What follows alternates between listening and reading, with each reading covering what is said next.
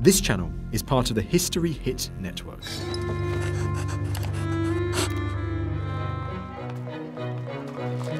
It's July. Ruth, Peter and Tom are more than halfway through their time on the farm. The pea crop has flowered, and very soon it should be producing a harvest. I am flabbergasted with just how many peas are on each plant. It's staggering, isn't it? The barley cereal crop is also thriving, as are the sheep and the pigs. Are you all right? But farming was not the only way monastic land was exploited to make money. The monasteries encouraged other enterprises and would send representatives to meet with tenants who wanted to expand into new areas. Professor James Clark, an expert in medieval history, has come to meet Tom and Peter to explain the abundant opportunities on the land. Of course, it's important to remember that the monastery's economic interests are not just confined to farming. The monastery owns a huge diversity of landscape, and it's especially interested in the natural resources that landscape contains. And perhaps the preeminent interest in this period in that regard is lead mining. Would farmers like us be involved in these commercial processes then? We know that just prior to the dissolution, a number of tenants are beginning to branch off into those areas. They can't rely for a secure income on the produce of farming alone.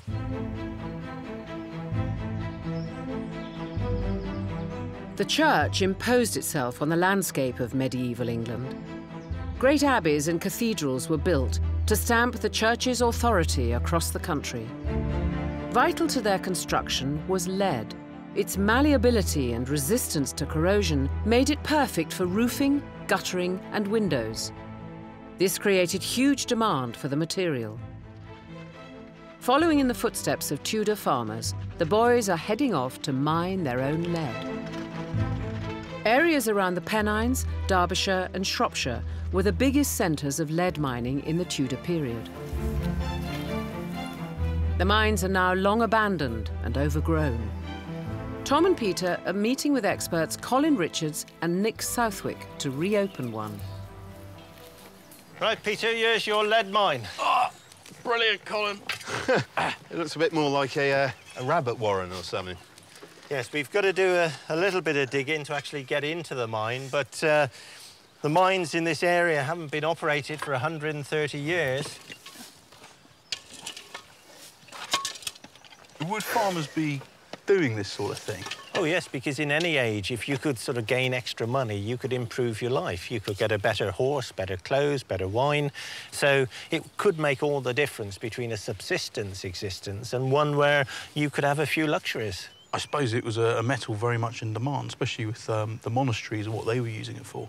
You could sell all you could extract. So, you know, you could turn your labour into money very easily. Farmers who turned their hand to mining in the summer months could earn up to £4 in extra income, the equivalent of buying 80 extra sheep for the farm. I think it's getting big. Shovel this out, Pete. Yeah. Then I think we can get a body in. Shall I do that? I'm a bit felter than you are, Peter. You are a little homunculus, Tom. We'll get you down there. Here he goes. Push. He's going. All right, opens up quite a lot, actually. Yeah, it should do. Is there room for another one? I reckon. Just follow on. Oh, dear. It widens out a bit, so we could probably fit that wheelbarrow in if you like. No. Thank you. All right, here we go. You lads OK? As one of the kingdom's largest landowners, monasteries owned vast waterways that were full of another valuable resource, fish. The church encouraged people to fast from meat 3 days a week, creating a high demand for fish. Ruth's setting out to catch one of the most popular fish of the day, eels. The first job is to make an eel trap, with help from basket maker Simon Cooper. Whoops, I nearly lost that. Lovely and soaked and bendy. Well soaked enough. Yeah, nice and bendy. Look at that. They're using willow, a tree commonly found beside streams. So we're using the twinning technique, which means we're using two at once, yeah? That's it. Woven one over the other around. And we twist them each time. They go around. Go around stave, yes. Just get it tight, otherwise we'll lose anything we might be catching. History Hit is like Netflix, just for history fans. With exclusive history documentaries covering some of the most famous people and events in history, just for you. With familiar faces such as Dan Jones and Dr. Eleanor Yanega, we've got hundreds of documentaries covering the greatest figures and events of medieval history. We're committed to bringing history fans award-winning documentaries and podcasts that you cannot find anywhere else. Sign up now for a free trial, and Chronicle fans get 50% off their first 3 months. Just be sure to use the code CHRONICLE at checkout.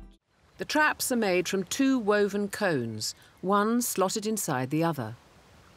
Yes. Oh, yeah, you can see it in that one, can't you? This is a very open design one, and you can see the eel will go in through the front here. Right, so the eel swims in, gets through that gap nice and easily, but because it's all spiky, you can't turn around and go back through it. You can't turn around and go out, no. This method of laying traps for fish is a technique that goes back thousands of years and is even mentioned in the Magna Carta. And of course, one thing with the eel as well is very easy to keep alive out of water, as long as it's damp. Yeah, so you can transport them in damp sacking. Sacking or straw, yes. You didn't really need refrigeration because they almost can almost breathe through their skin. This then is going to be dropped into here. Yeah.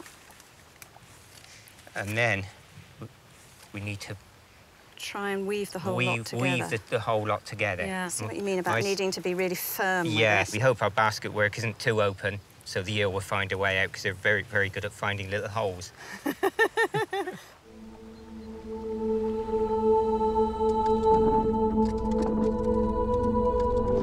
With the mine reopened, the team are navigating the passages that should take them to the lead ore. Monasteries granted leases to those who wanted to mine for lead on their land. Come to a mine, you said, Tom. It'll be fun. So, Colin, how far are we going in at the moment? Well, we need to go in about sort of 300, 400 yards. Whoa! That is fantastic.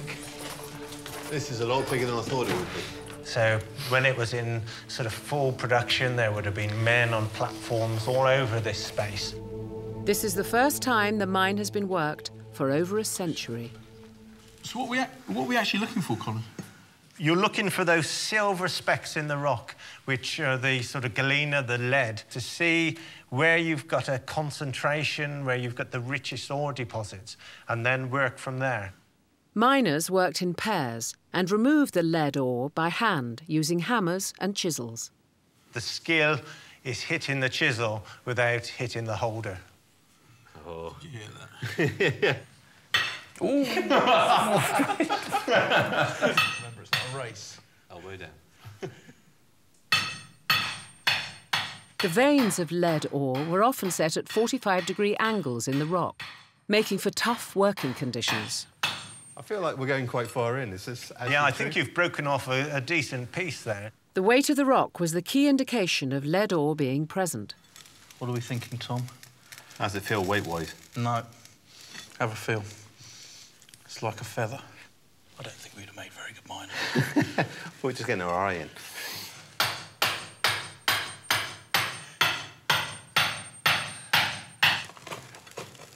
Oh, look at that. That's actually a lot heavier. Feel that? You can feel the extra weight, can't you, compared to the other bit? What's that look like? Oh, yes, that's what we're looking for. Are we finished, then? Is that enough? You know, when you're looking at about 50 barrow loads a day, we've got one lump in the bottom at the moment. Better pick up the pace.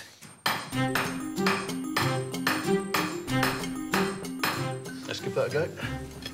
Oh, now that's what I'm talking about, Tom. Look at that. That is a piece of lead ore. Whole families often worked in the mines. Every day they face dangers from flooding and long-term inhalation of poisonous lead dust. Every little bit counted, so, you know, the small children would be down here, sort of, as bits were flying off, putting them in the barrows and taking them to the surface. There was, you know, nothing wasted. Lift with your legs. Straight back. Was that the creak in the barrow or you? It's amazing how much they must have had to have shifted, Colin. This is hard, hard work. That's why I'm doing it, and not Tom.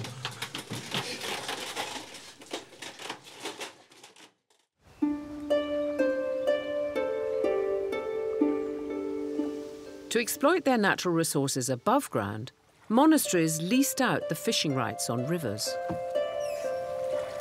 Their traps complete, the next job is for Ruth and Simon to set them in the water. It's best to set these traps in the evening because the eels, through the heat of the day, they tend just to lurk it in the shadows and in the cool because they don't like getting too hot, really. So, right. So that just drops in on the side. That should drop in, and we need to just tie a marker to a reed somewhere.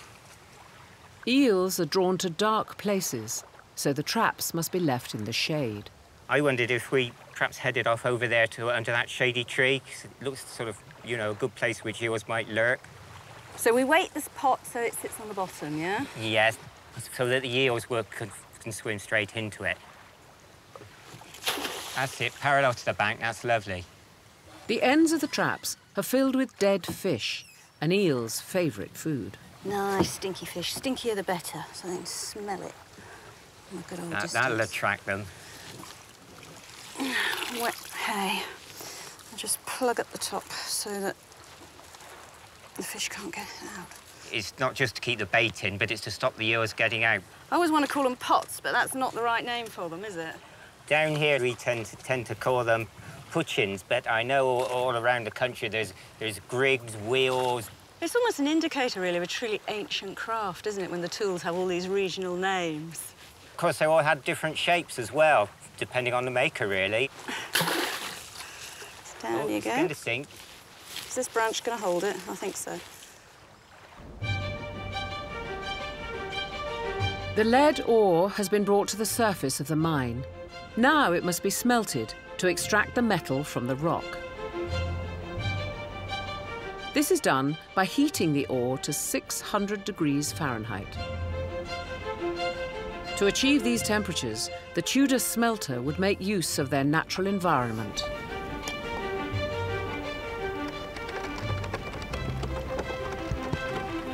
Furnaces were placed on windy hilltops to help fan the flames. A superfuel known as white coal was used. It was made by simply drying out wood in a kiln. So it's like any kind of oven, really, like, you know, a bread oven or anything? Very much. It's very similar to a bread oven in that you heat the stone up and then it's the heat in the mass of the oven which dries the wood. Heating the wood removes moisture and impurities, allowing it to burn hotter. That's the one we've been looking for. The kiln must be airtight, so gaps are filled with clay.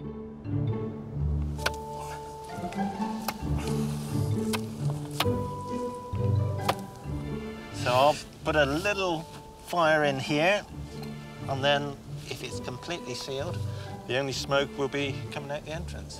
Right, if I was you, Tom, I'd get a handful of clay. I'm not sure I need to, but sure. I'll indulge you, Colin. OK. I think we get a few gaps here, Tom. But I can still rescue this quickly. It's very atmospheric. I might owe you an ale. The best wood to convert into white coal is oak. That was almost my fingers. Got plenty of wood there, I see. Here we go. Is this going to change much, Colin? No, it won't change appearance much, but any residual moisture will be driven off through the heat in these stones. To help the lead melt more quickly, the ore is smashed into small pieces. Give it a whack. Put your arms into it while you have to smelt it. There we See? There you go, brilliant. So how much of this is going to be lead? 80%. That high? That's that brilliant. high. So it's a good return on our effort. Absolutely, very good, very good. The wood, having dried for 4 hours in the kiln, is now white coal. Is it hot? I'm not going to lie to you, it looks pretty similar. Well, it's incredibly dry. The next job is to build a furnace to smelt the lead ore. At the base, Colin is making a hearth where the lead will collect. So we just need to spread it so that it goes up the slope a little bit more. So this clay lining is going to firm up during the firing process, and it will actually be our bowl of lead at the end of the smelting. On top of the hearth, a fire is built by stacking layers of timber. And we'll lay these as close together as we can. Right. The furnace is finished with layers of hot-burning white coal, onto which the lead ore is placed. It's all our Freshly crushed ore, yeah. OK. That's pretty heavy. Excellent. Well done, lads.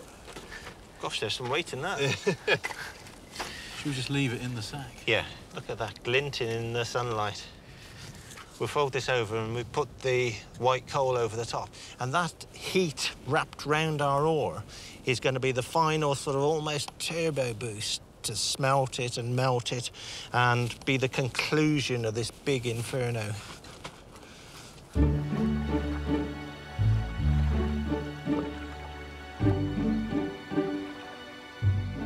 Eels were a staple food in monasteries that owned rivers. But for lay people who needed permission to access these rivers, they were a luxury. Simon and Ruth are heading out to check the traps. Do you have to change the places you put the traps, or do you just use the same spot? If it hasn't caught anything for a day or so, we look for somewhere else, because after a while, you tend to find the places where the eels like to run. No, I can't see anything there. Nothing? I'm pretty certain that's empty. 1 down, 6 more to check. Let's hope we have a bit more luck on the next one. Fishermen were expected to give a proportion of what they caught to the monasteries. Anything else they could keep. Just there, I can see the string entering the water there. We're going to be lucky this time, I think. Yeah, well, that's my hope. Oh, gosh, there are! Eel! Yeah! Come on, out you come. Are they keen? There's one, there it is, look. Gosh, it's hard to see. There's one, there it is. Yes, there's 2. Oh. 3! 3? Oh, my goodness, 3! Is he safe in there? I need something to knock him back in with. If it does, I can't. Oh, sorry, it's too snake-like. I can't. I was going to try and be all hard. Oh, there you go. He was quite sweet when he came out, No, there's nothing sweet about though. it. He liked you. Oh, my toes are all curled now. So you're looking forward to catch some more now, are you? We've only got 2 more pots left, haven't we? I think so, yes, yeah.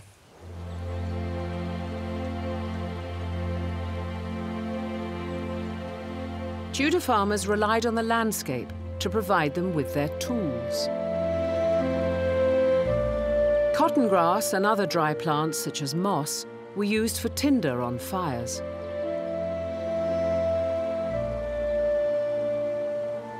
As night falls, the natural tinder is put to the test on the smelting furnace. So this can light our kiln, can it? Well, I would think so. Should we just try it? Yeah. Ooh. Whoa! Whoa! Yeah, that will do the trick. Let's put a good handful in there. Oh, look at that, it's amazing. It's starting to take hold now, Tom. It's going to go from, say, 20 degrees up to 600 degrees. Could we achieve that kind of temperature just wood? Not so quickly.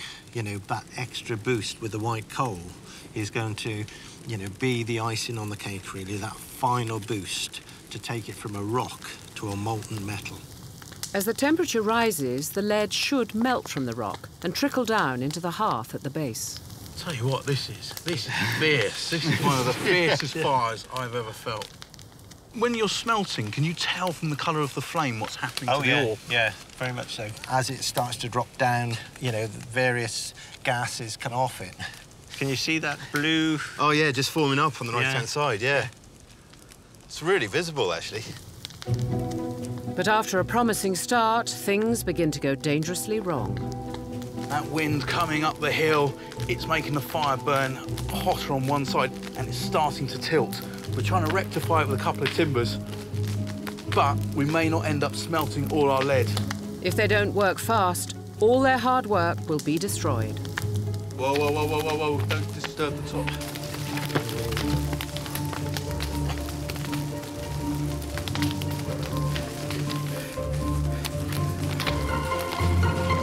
Nice one. The fire has been rescued. For now. You know, it's collapsing, but more or less within its own footprint, which is what we wanted. It's definitely reducing as well, isn't it? As they reduce in size, there's greater opportunity for the lead to actually go through the gaps into our bowl that we created. At the moment, you know, I'm quite happy the way it's going. The fire will continue to burn overnight. Only in the morning will they find out if it has worked.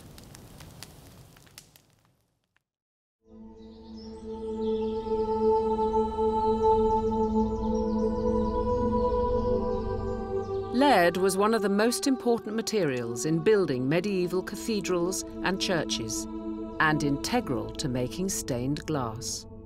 Christians saw light as symbolic of God's power and aimed to build churches that would be open to as much light as possible. Ruth's come to Lincoln Cathedral to meet glazier Richard Still, who's making stained glass. Let's play about with this piece. Right. The first thing that they did was score the glass with a flint. So we've got a bit of wood, we've rubbed it with powdered chalk, and the design's drawn out with just some charcoal. So you can just trace through, because glass being so helpfully see-through. It's very crude and hard to control. And then some little sort of moon-shaped cross-hatching, just to encourage the glass to break where we would like it to break. OK. So lots of little nibbly sort of... And actually, when glaziers' workshops have been excavated, they've found fragments of glass with these little crosshatch marks on. Have they? So we can be quite sure that this really is the technique that was used. Yeah, it really happened. OK. The next technique is even cruder, and it is simply breaking the glass. And it's a case of using this tool. This is a grozing iron. Grozing meaning to crush. And that's really all we're doing, is crushing the edge of the glass. So we're sort of nibbling away at it? Nibbling away. And that way up. That's so right. Fingers close. Finger is in close to the edge that we've marked, and just nibble. Glass was expensive in Tudor England because producing it was so slow and labour-intensive. I'm doing very tiny nibbles because I'm scared stiff. You're right to be scared. You can't really put it back once you take it away, can you? You can't. It's a once and forever process. It's so unpredictable, so hard to control. A lot of glass must have been broken where you didn't want it to be broken. I can imagine many an apprentice getting a severely clipped ear. Yes. For breaking an important piece. Yeah, and it always breaks just right at the last minute when you think everything's almost perfect. That's looking pretty good, isn't it? It was slow, but it is... But it is a slow process. I'm pretty impressed.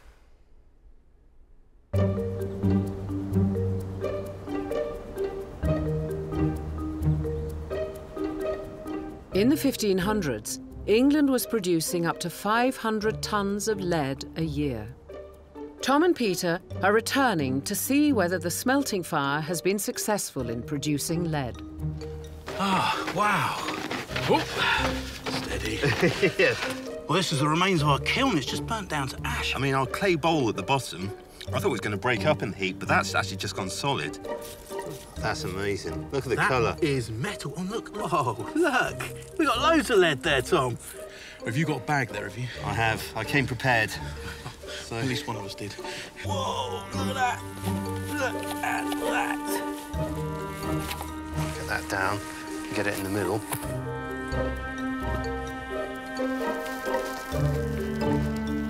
The lead must now be refined.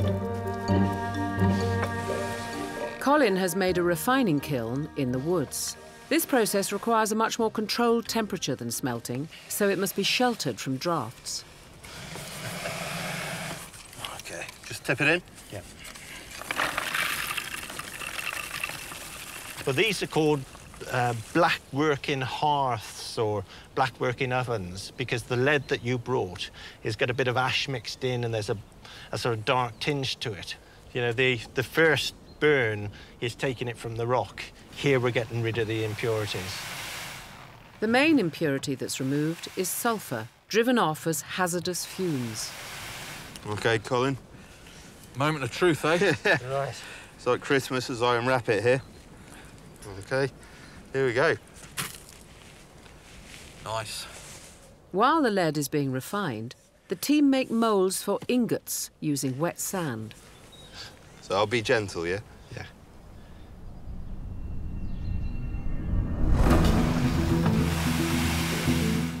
Tomo's pumping the bellows and we're taking it in turns to just get this furnace absolutely raging.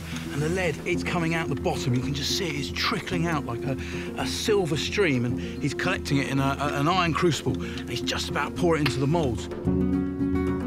So you don't want it spilling all over the place because it burns and it sticks as well.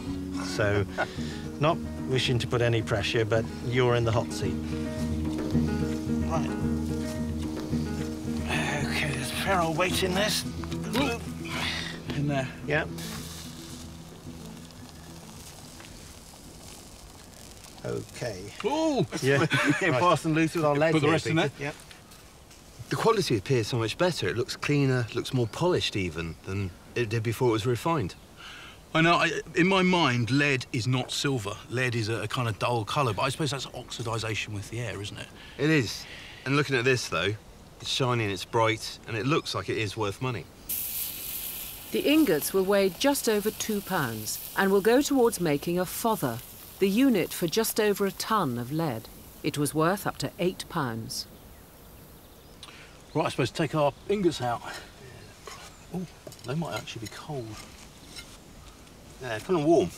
They're warm, but... We've got that kind of rough sand indentation on the sides. This is one of the characteristics of sand-casted metal. You get that sort of indentation of the sand, which gives it a slightly rougher surface, and it's one of the means of identifying, you know, sort of medieval leadwork, really. That has come from that. I know. That was hard work. These were tricky, but ultimately a success. I think we need to get this to the monastery.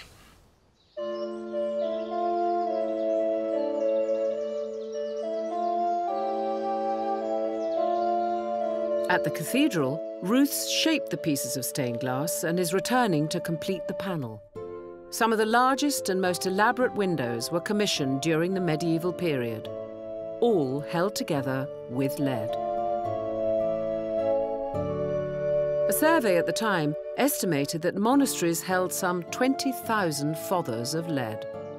In the 1530s, Henry VIII targeted this valuable material during the dissolution of the monasteries. It was ripped out, melted, and sold.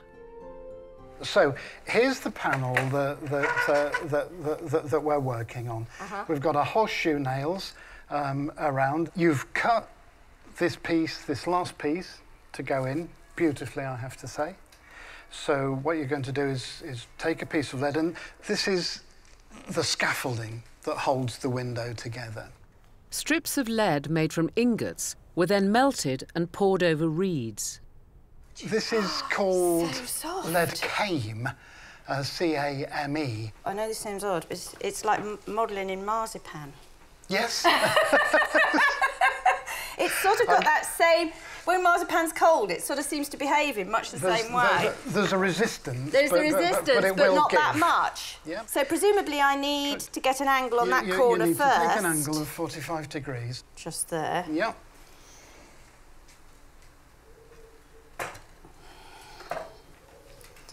And then in. It is just so soft. Is that close enough as a fit? That looks fantastic. Now, what we need to do, let me help here, because I'll put a finger there, Right. And what you're going to do nails, yes. is use a couple of nails. To hold. Just to hold. Yeah. And then we have to solder it? We have to solder it. To fuse the lead together, it is soldered by melting another metal onto the join. Animal fat, known as tallow, is applied to the joints first. Yep, perfect. Gosh, it's not much, is it? It's not much, it's just enough for the tallow to melt and form a layer between the air and the lead. Okie doke. You'll probably so find a little bit of warming. Yeah. Then touch and let it melt through. Ooh, that's it. That melted through fairly quickly. That's Hold, nice. And come straight up. Straight up, that's beautiful. Okay, fantastic. And back in the fire. Oh, that's made quite a nice little round bead, hasn't it? Yes, so what you've got to remember is that this joint is an integral part of the structure of the window. If this comes apart in 5 years, or 10 years, or 50 years, or 100 years, the window falls apart. OK, moment of truth, I suppose. Ooh. Is it actually going to hold together? Yeah, and there we go. What do you think? Do you like it? Is it a thing of beauty? Well, it's funny, isn't it? Down flat on the board, it looks rather dead and plain. But as soon as you've got light coming through it, it seems to sort of come to life. Comes alive, doesn't it? It does. It's completely different. And this handmade glass with its ripples and its bubbles and its imperfections are a part of that. Yeah. It's not just a slab of transparent stuff. And that's the beauty of the material.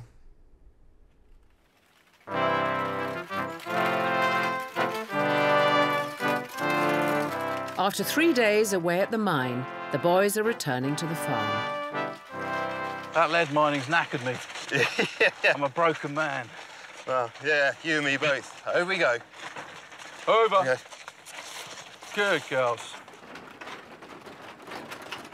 On long journeys, travellers would stop to spend the evening at an inn, where their animals could also be housed for the night.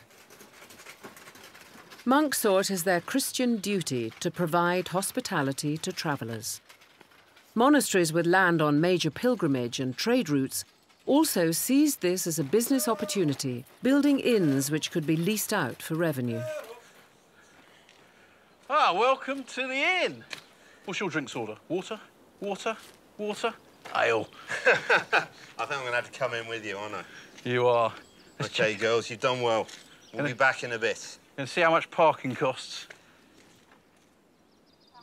I don't think so. Inns were busy places, bringing together the old and the young. Sometimes preachers could hope to capture an audience. Priests give themselves to feasting and banqueting, spend themselves in vain babbling. Woe unto them, for they have gone in the way of Cain. Inns like this were originally designed to be accommodation blocks. But having built them for that purpose, they quickly became spaces that really lent themselves to public speaking, such as our friar is doing, and to entertainments too. And this shape forms a sort of natural auditorium and informs the architecture of theatres for generations to come. Drowned in the delights of this world, patronise those who cater for their pleasure. A wide range of social functions would take place at the inn.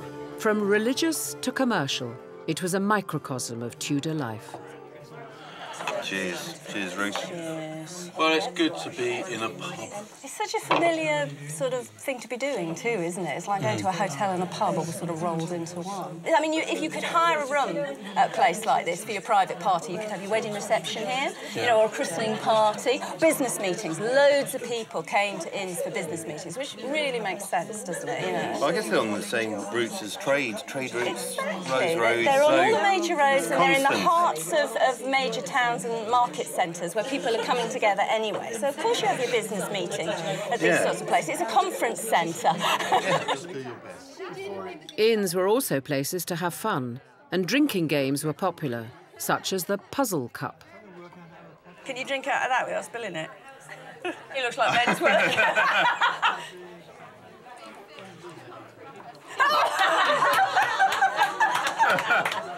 For a second there, I thought they were amazing. You have a go, you have a go. Oh!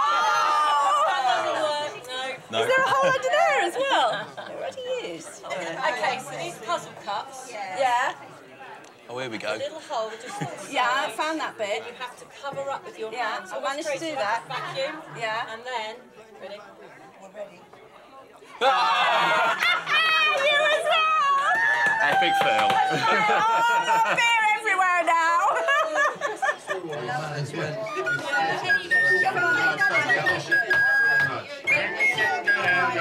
Bring us in good ale, for the blessed lady's sake. Bring us in good ale, bring us in good ale, bring us in good ale. Push you off the table.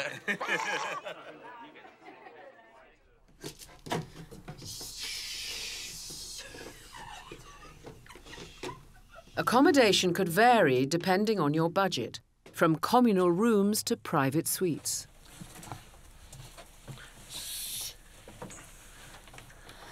Well, this is nice. Oh, no. I'm having a little bit. One's big and one's little. Most in-rooms were crowded places. If you were a single chap travelling, you would expect to share the bed with somebody else, who might be a complete stranger. If only I had that luxury. They're not exactly bouncy, are they, these beds? They're all right, though. So what kind of quality are we dealing with? This is pretty good for an inn, this is. How many stars are we looking at here?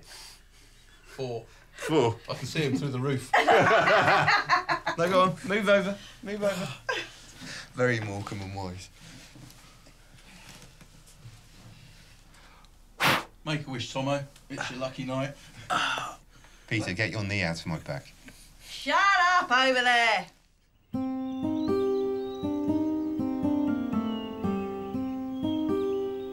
It's late July, a time when farmers need to keep a close eye on their crops as they neared harvest.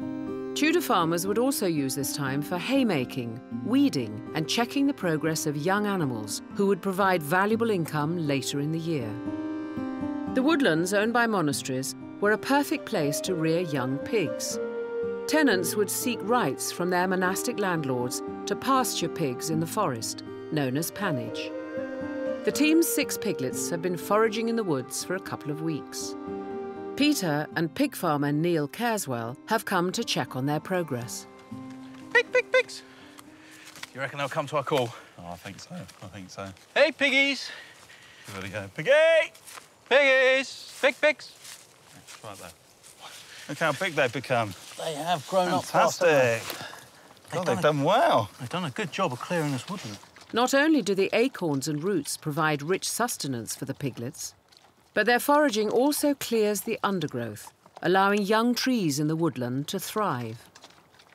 But that's what they would have used them for. They're fantastic excavators. They would have pushed them into sort of land like this, and you've noticed they've not touched any of the coppice in wood. So they'll clear everything else, and then the woodmen used to be able to come in, and it was ready for them.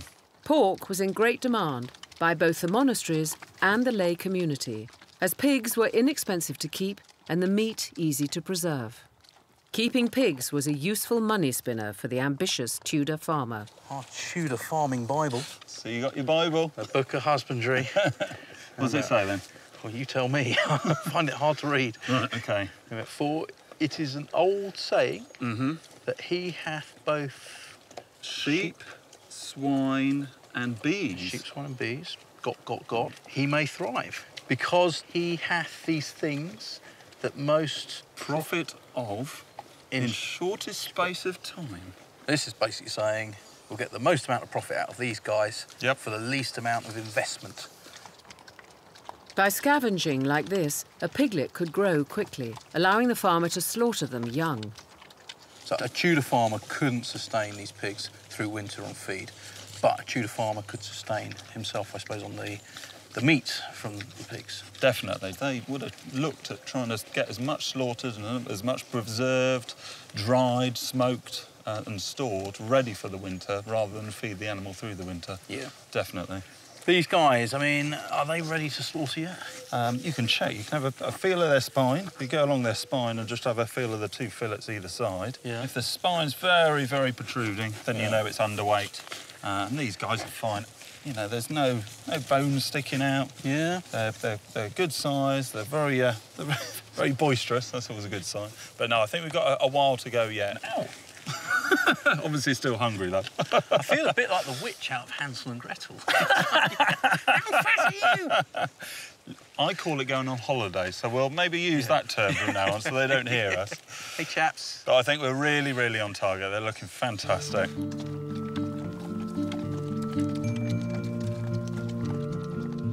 The farmhouse was not just where the farmer, his family and staff lived. It was also a business centre where deals were made and meetings were held. So Ruth's considering some home improvements. Appearances were important, and aspirational farmers would want to emulate the tastes of wealthy Tudors through their decorations. At the top end of society, people really enjoyed bold, strong colour and pattern, and they covered their walls in fabrics, in paintings. The most expensive thing that you could have in your palace, in your castle, in your abbot's lodging was a tapestry. So, as somebody of more modest means, imitating tapestry was a really socially, upwardly mobile sort of thing to do. So many people went to the painters or stainers in order to achieve it. And a stainer is somebody who paints on cloth. To produce a wall hanging for the farmhouse, Ruth's visiting artist Mark Goodman in his workshop. The materials used by stainers were sourced from their surroundings. So the pigments, they vary. So you've got cheap ones. For example, that's just a red ochre. That's just a clay. That's actually just dug out of the ground. It's relatively cheap. So I can have any sort of brown colour for very little. Yeah, reds, browns, yellows, those sorts of colours. And the more interesting one is lead white. And so obviously lead mined. But then to get it into that form there, soaking it in vinegar and then making sure it's coated in vinegar steam for about 3 to 4 weeks. And then you get those little white crystals on the top. Pigments were mixed with glue made from boiled animal fat, known as size or distemper. Once the paint has been made, it needs to be kept warm to prevent the glue from solidifying. Seems really weird, doesn't it, having to keep your paint hot? Yes.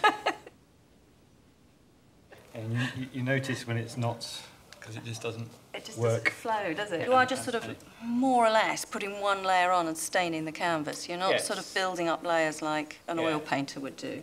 So these can be just churned out. These can be created very quickly. Scenes from mythology and folklore were popular on wall hangings. Ruth's helping Mark produce a stain of George and the Dragon. It's a bit paint by numbers, this, isn't it? Yeah, it's a cartoon. Yeah, but we're not going to do it. So we're not going to try and make it realistic or put a lot of effort into making it realistic. That takes time, obviously, and hence costs more. So this one's just going to be some nice bright colours. We'll put a little bit of shading in various places, and that's about it, really. In the 1500s, portraiture was moving away from stylised caricatures. This period saw a transition where more realistic art developed and flourished during the Renaissance. It also brought about advancements in technology. Changes were made to the ancient camera obscura. Tom is sitting for the artist Sigrid Holmwood to experiment with this technique. OK, Tom, so I think you might have to come a little bit closer, if you can. A little bit closer? Yeah. Oh, no, too close. A bit further away. That's it. OK, great. Stay still. OK, so what you need to make a camera obscura is firstly a darkened room. Camera obscura actually means dark room. And then you block out the window and you put a hole in it. Daylight bounces off Tom and passes through a lens which flips the image upside down onto the parchment. Early camera obscuras used a pinhole to project the image onto the canvas. But in the Tudor period, lenses were adopted for the first time, making the image brighter and clearer. Even the tiniest movement shows up a lot on this. I'm going to see how this looks soon. but I've got a feeling we might have to try it again. OK, Tom, the thing is, you moved a bit. Move now. Yeah, you can move now. So you didn't manage to get your nose that's gone all weird. Yeah, must be like also, a witch or something. Yeah, exactly. And your whole head's a bit compressed because you probably moved in one direction after I'd done that. So I've been trying to lose weight, so... This isn't the way to do it. They need a way of keeping Tom still. And we're sure this is my fault, this went wrong. You need to... It's just like Victorian photography. You need to be as still as possible. OK, great. That's looking much better now. OK, keep still. It's like a race against time. OK, so in this case, we've got his nose and his eyes and his mouth really nicely in focus. But actually, his ear and the top of his head and his hat are kind of receding and quite fuzzy. You've got this area of focus in the centre, and then you've got this area around the outside which gets out of focus, and this creates distortions in scale. It's quite controversial amongst our historians how much the camera obscura was used by artists in the past. There's a lot of resistance to the idea because people think it's cheating. I certainly feel that it was used more than people think. This is a bit like being at the dentist. The moment you're told not to move, everything itches. You can feel insects on your face that probably aren't there. You want to cough, but yeah, it's nice to sit down on the farm rather than be working. Sort of.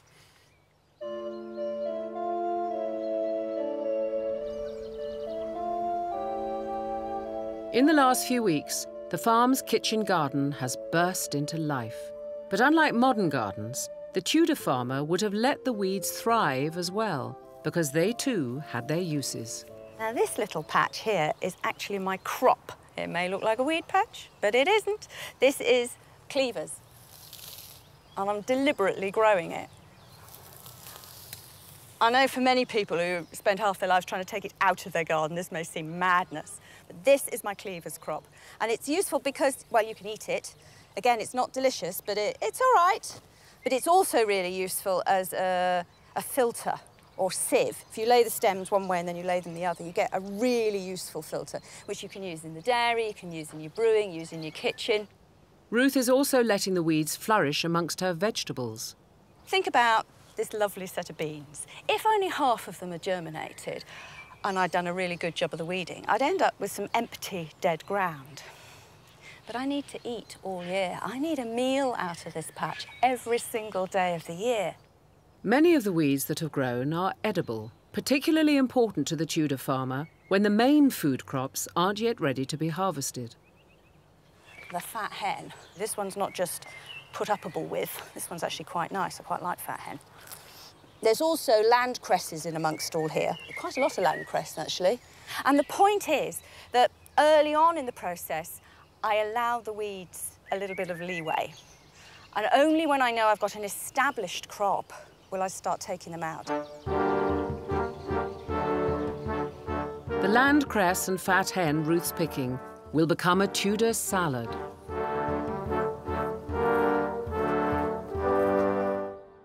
With the outline of the image completed, Sigrid can now paint the portrait. If the camera obscura doesn't actually give you the whole picture, as it were, how come you don't just paint me from scratch?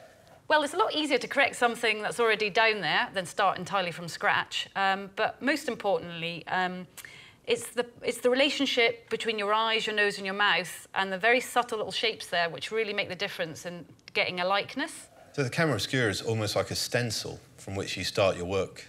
Yeah, it's a starting point. You really need to still have lots of drawing skills, lots of artistic judgment to be able to use it properly. It's not like taking a snapshot.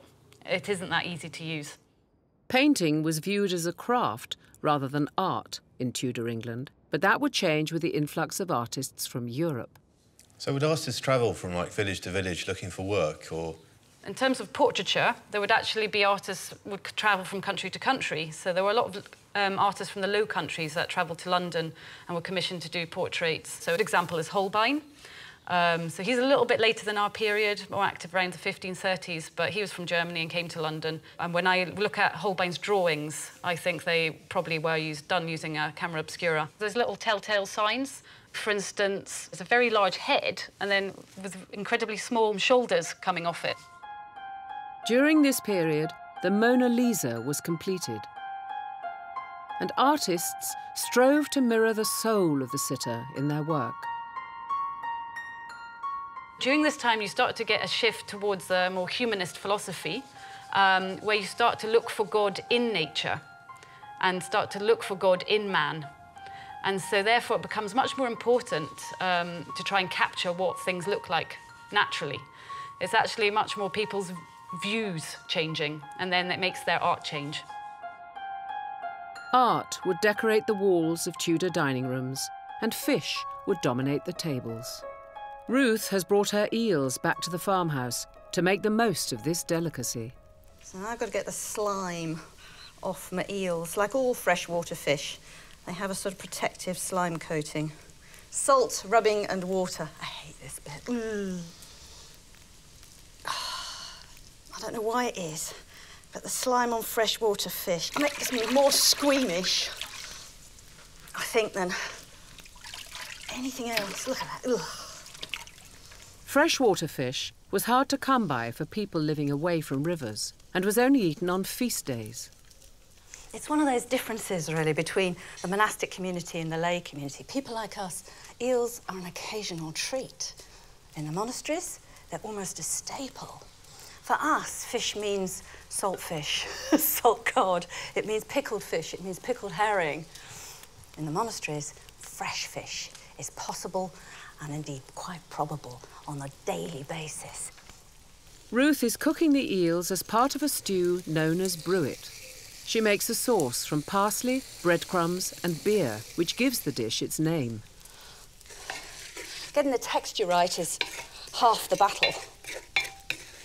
The eels are cooked separately and added to the sauce later. Cooked like this, you can see why I've left the skin on. It gives me perfect, organised little gobbets of meat. I love that word. It is the period word. The stock from the eels is added for flavour. It does upset me that when you're watching this, you'll be judging it entirely on what it looks like, as opposed to what it tastes and smells like. This isn't posy telly food. This is real food, and it tastes great, and it smells fantastic. Fresh fish may have been a treat for the farmer, but pork was widely eaten at both the top and bottom of Tudor society. Fat was an essential commodity, particularly for monasteries that used it for cooking, candle making, and even shining their shoes. To make money and keep up with demand, the farm must have a continuous supply of pigs. A few weeks ago, their boar Turkish was introduced to the sows. Does Turkish here have to fancy the pigs he makes with? No, not necessarily. A boar will follow his red-blooded primeval instincts.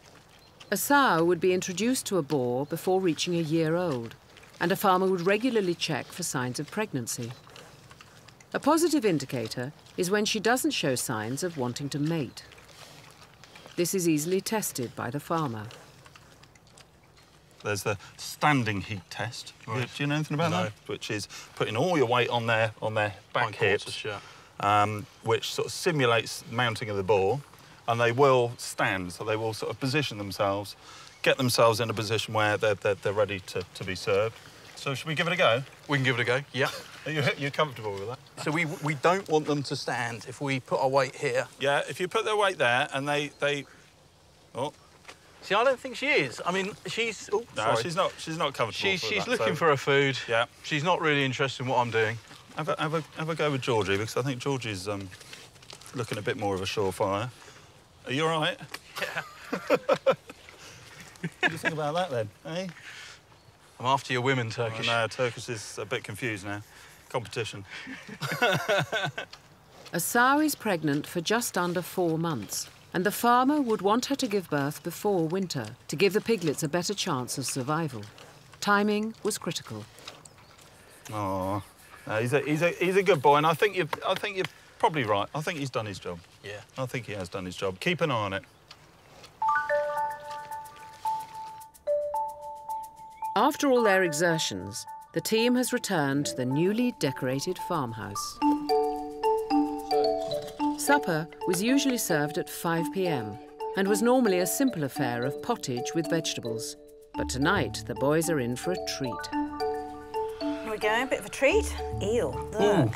Freshwater fish. Freshwater fish. I'll get involved. Good source of protein, good for the brain. Yeah. Eel. brain. Something of a luxury. There we go.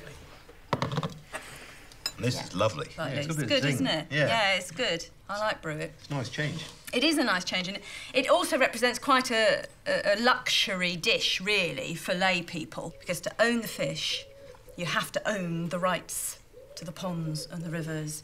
And tenants very rarely do. That's all landowners, not tenants like us. Don't you think, you know, everything we've sort of done in the last couple of weeks, it's all been under monastic control, hasn't it?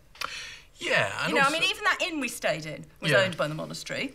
Yeah, well, I thought that was one of the best things we've done. I really enjoyed that. And all these stresses of the farm and the pressure from the monastery wasn't quite there, but we're still part of that monastic picture. Well, I can't help notice that, you know, while I've been away, you've adorned the place with some beautiful artwork, very effeminate knight there. Is that you? I think I look noble. Yeah, well, you certainly, you got that. You're staring off into the distance. 1,000-yard stare. Thinking about farming. Next time on Tudor Monastery Farm, the team go to work for the monastery, restoring accommodation, This is going to be a fantastic floor. I can feel it. washing their linens, It's the bashing that does it. and learning the art of monastic hospitality. I want to stress, I did not drop the custard castle.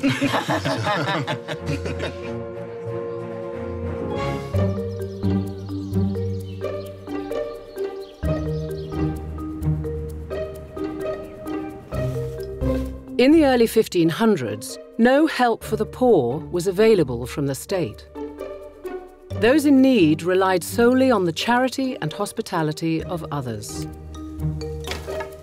Hospitality was a vital social virtue, the measure by which any good Christian would be judged.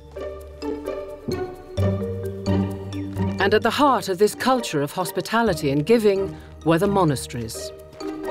Beyond their gates, they ran almshouses, and within the monastery, they accommodated everyone from the destitute traveller to the wealthiest noble. For what we are about to receive, may the Lord make us truly thankful. Amen. Amen.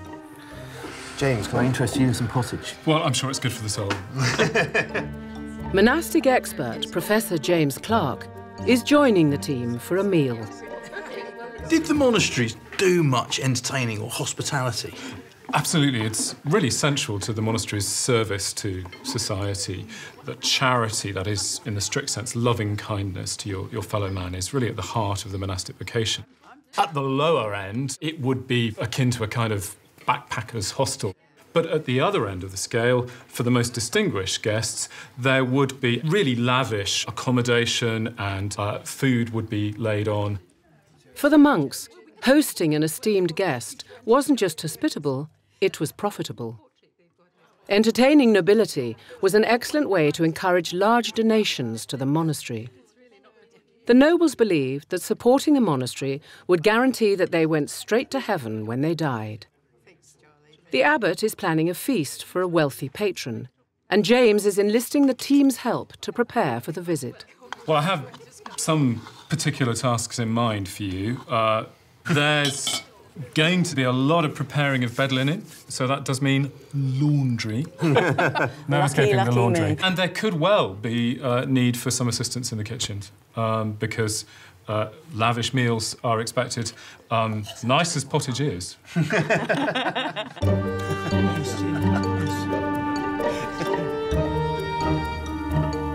As well as monks and workers, the monastery also accommodated other members of society on a permanent basis.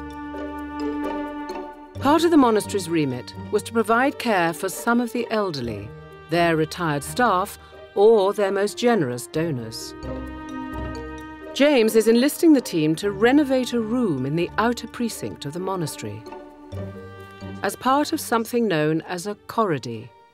A corrody is a grant which is really like a kind of pension.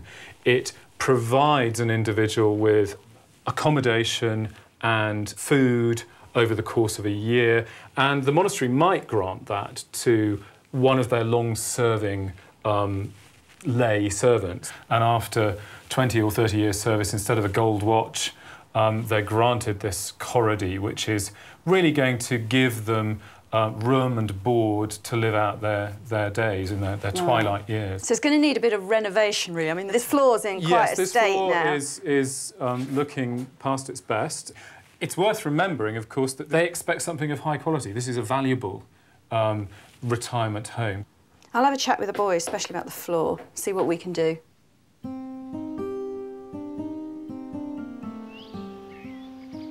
Before the boys set to work on renovations, they must attend to an urgent matter on the farm: the pea crop.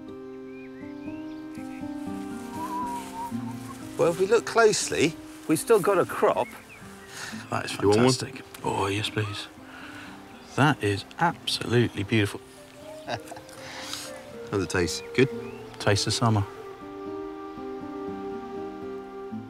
Peas were important in Tudor England as both food and animal fodder. Unlike garden peas, field peas were left to dry on the plant until they were harvested. It made them easier to store, but also vulnerable to birds. This is the thing, if we start drying this crop out here, all the birds are going to be looking at it and going, they've laid on a pea buffet. Let's get in there. Yeah, it's going to be a proper feast. Bird control was a serious business. In the later Tudor period, bounty payments of a penny for 3 birds' heads were offered. And farmers often employed children to frighten away the pigeons and rooks. Tom and I are erecting a bird scarer. We're putting in hazel poles, and we're going to tie some string between them, and onto that string we're going to hang some shells. Tudor-style wind chimes. So be gentle. That was work, that was. So we're taking advantage of the wind, making sure all the shells just bounce off of each other, making some noise. That's the thing, being a Tudor farmer, or being any farmer, you can't afford to lose a crop, but especially in Tudor times, these peas were your sustenance. Right, I'm going to stick another stake in, Tom. Am I going to get in trouble if I walk across the pea crop? If you don't walk, the birds will eat. I'll be delicate.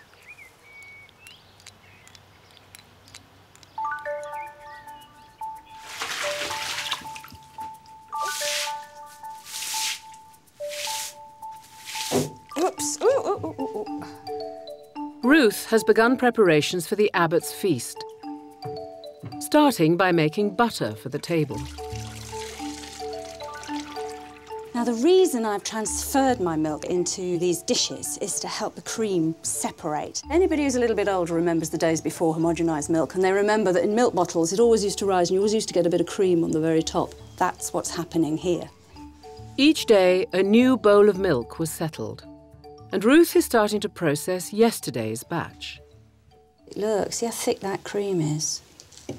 Super thick, look at that. Not only was butter an important source of calories, it was also considered good for the health and a cure for chest complaints. Lid on to minimise splashing. Hear that? Knowing what stage you're at is all about listening to the sounds that it makes in the churn. And now, it's all a matter of time. A volume of cream like this can turn into butter in as little as 15 to 20 minutes.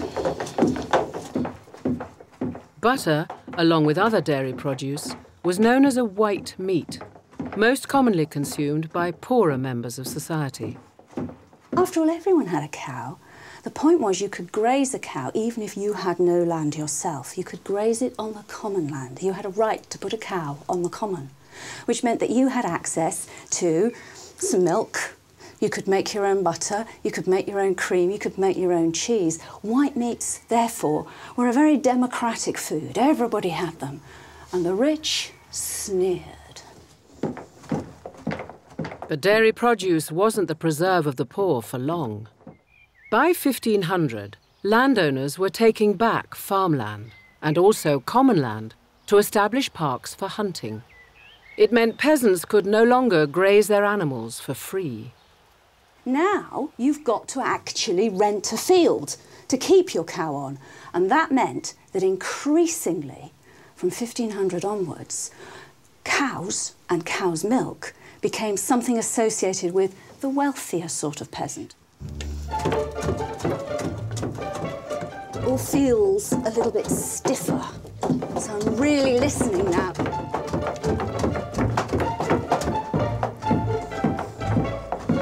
You can't really predict whether it's seconds away or another 5 minutes.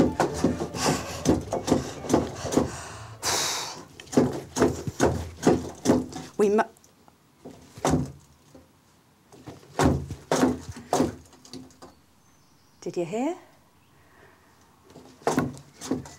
Suddenly it sounds wetter. That noise has changed, doesn't it? Oh yes, look at that. Now that looks good. There we are, look, butter.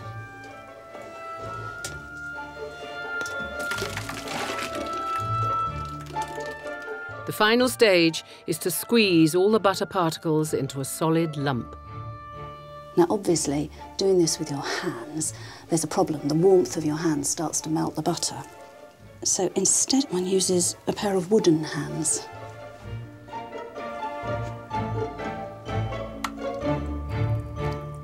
Once the buttermilk is removed, Ruth adds salt, which is a preservative. And indeed, if I put enough salt in it, I can even make a product that can survive for a full year in an edible, not necessarily a tasty, but in an edible fashion.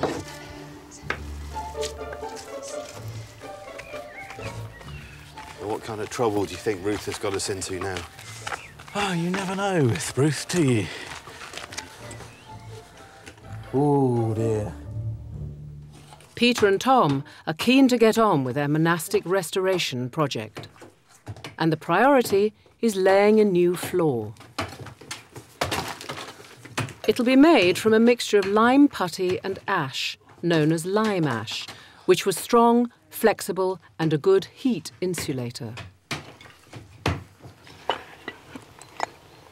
The boys have come to collect some limestone from the forest to produce their own lime putty. This is the key ingredient to our floor. It's chalk. We're going to heat it up. That's going to dry off the carbon dioxide. We're going to put that in water. That will turn it into a putty. Then we're going to lay it in our floor. And as it dries out and reabsorbs carbon dioxide, it's going to turn back into chalk, back into a stone, and make our floor absolutely solid. To turn the limestone into the lime and ash mixture needed for the floor, it must be roasted at a temperature of over 900 degrees Celsius. Just need to make sure that every piece of that chalk hits that magic number of 900 degrees.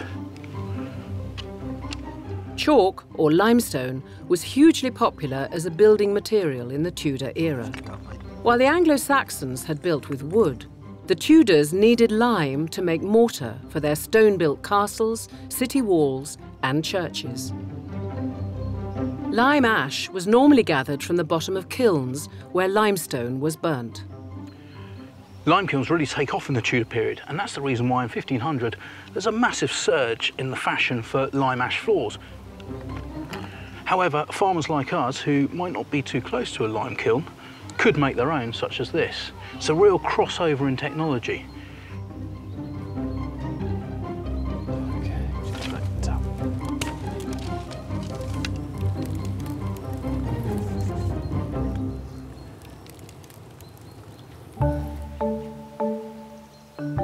In Tudor England, the shadow of plague and disease was ever present. People worked hard to keep a clean living environment. There were even systems for waste removal. Centuries before germs were discovered, cleaning was a surprisingly rigorous affair, especially in the dairy. With the butter made, Ruth needs to wash her equipment. A Tudor housewife had 3 lines of defence in her battle for hygiene in the dairy, and not one of them included soap. First and foremost came salt.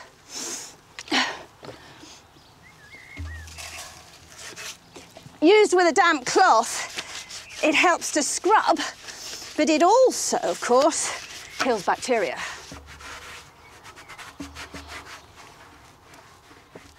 She then turned to the second line of defence, boiling water.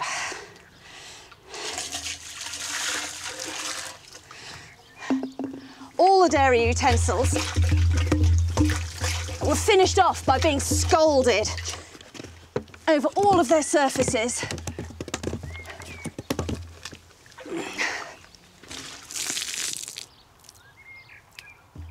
And her last line of defence was sunlight.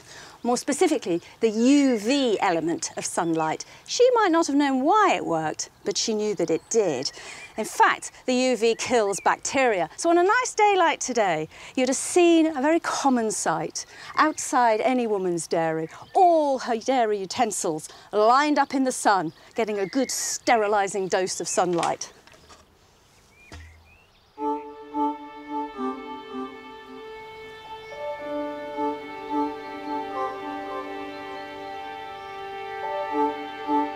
The limestone has been roasting for 3 hours, driving off carbon dioxide and leaving a highly volatile product called quicklime. It's then put in water for a process known as slaking. So if we just pop that in. There it goes, look at it. Look at that. It appears to have worked. And if I bring that back up, there we go, look at that. Oh, that's the dangerous bit. So that is lime slaking, and it's turning into a putty. The fire drives off all the carbon dioxide, and it makes the chalk very, very volatile. When it goes in the water is absorbed, and there's an exothermic reaction. So this isn't the heat from the fire that's doing this. This is the chemical reaction that's heating up this water, and you can hear it, and it's slowly turning into a putty. Look at that. That is lime putty on my shovel.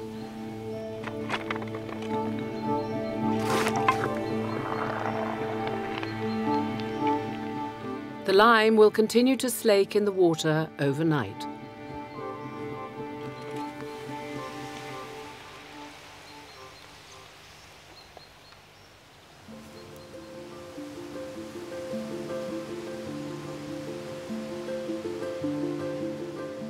In 1500, the shape of England's waterways and wetlands was unrecognisable from today. Before the extensive land drainage of the later 16th century, these regions provided a wealth of resources, from fish and wildfowl to peat used for fuel, and something without which no Tudor home would have been complete: rushes. Hi, Linda. Oh, hi, Ruth. Ruth has come to meet rush worker Linda Lemieux. The rushes they harvest will be made into floor mats for the room the team are renovating. Rushes are a rather ignored resource in modern Britain, aren't they? Yeah. You look at the domestic interiors of the late 15th and early 16th century, and you can spot rushes here, there and everywhere. In Tudor England, they used them for their mattresses, their chair seats, their cushions, their flooring, the floorings, hats, yep, baskets. Rushes were commonly cut between May and September, as near to midsummer as possible. Because it's a harvest, we've got to do it in a certain 4 or 5 weeks of the year. That's all we've got. Oh, right. So these will all die down. If you come to the river in October, you won't see a thing. Right. And you come to the river in April, you won't see a thing. So they all die down right back into their rhizome in the mud. Before Ruth finishes harvesting the rushes, she'll need a decent floor to put them on. Peter and Tom are combining their lime ash putty with sand, clay and flint to give the mixture strength. This is really good, our lime putty. Mixed with the ash, The boys are adding a special ingredient to bind their floor. Whoa. Curdled milk. That smell you or the milk?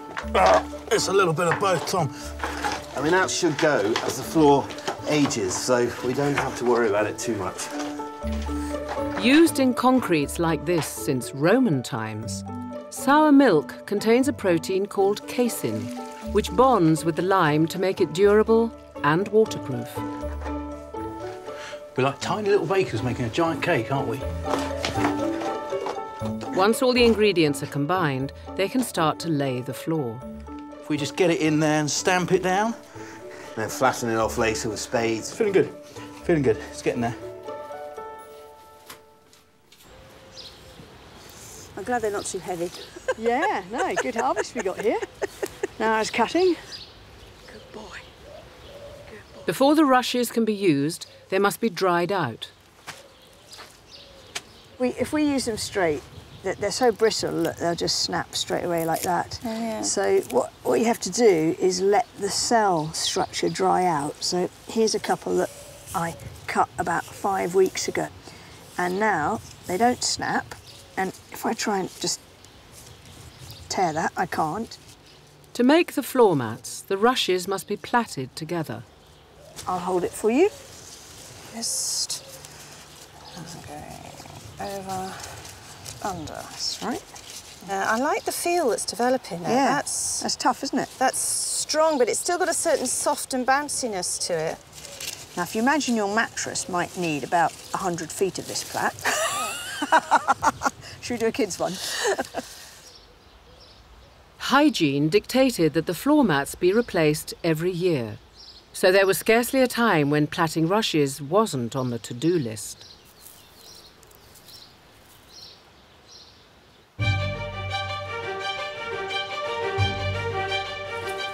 It's the final push to finish the renovations. The boys are polishing the floor with milk to give it a hard, waterproof coating. This is going to be a fantastic floor. I can feel it. And Ruth has almost completed the sleeping mats. I've made loads of the plats. I shall probably have to make some more, but still. And then I'm sewing them together into a mat.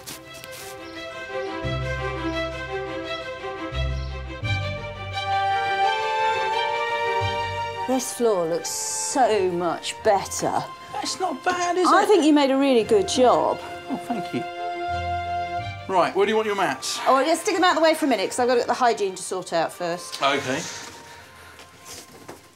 I've got a whole load of herbs to scatter on the floor. And they serve two basic functions. The first thing is about smell. People in this period believed that disease was carried by evil miasmas, by bad smells in the air. And if you breathed that evil miasma, you would get sick. So wherever you lived, wherever you were spending time, you wanted it to smell as sweet and clean as possible. But then there's also a role for insecticides. Things like my tansy and my wormwood, fleabane, they're for keeping insects out of the house. Things like flies or ants or body lice, fleas, anything like that can be driven out. And it will make the whole living experience not only healthier, but much pleasanter. Do you want to stick these mats down then? I've got a little layer down. Yeah. In addition to the room and a provision of food, the corridor might include firewood and some cooking equipment. Is that the last one? Yeah. I think the floor makes a huge difference. You know, this is easy to keep clean, to look after, to be comfy, isn't it? Mm. Home sweet home. Yeah.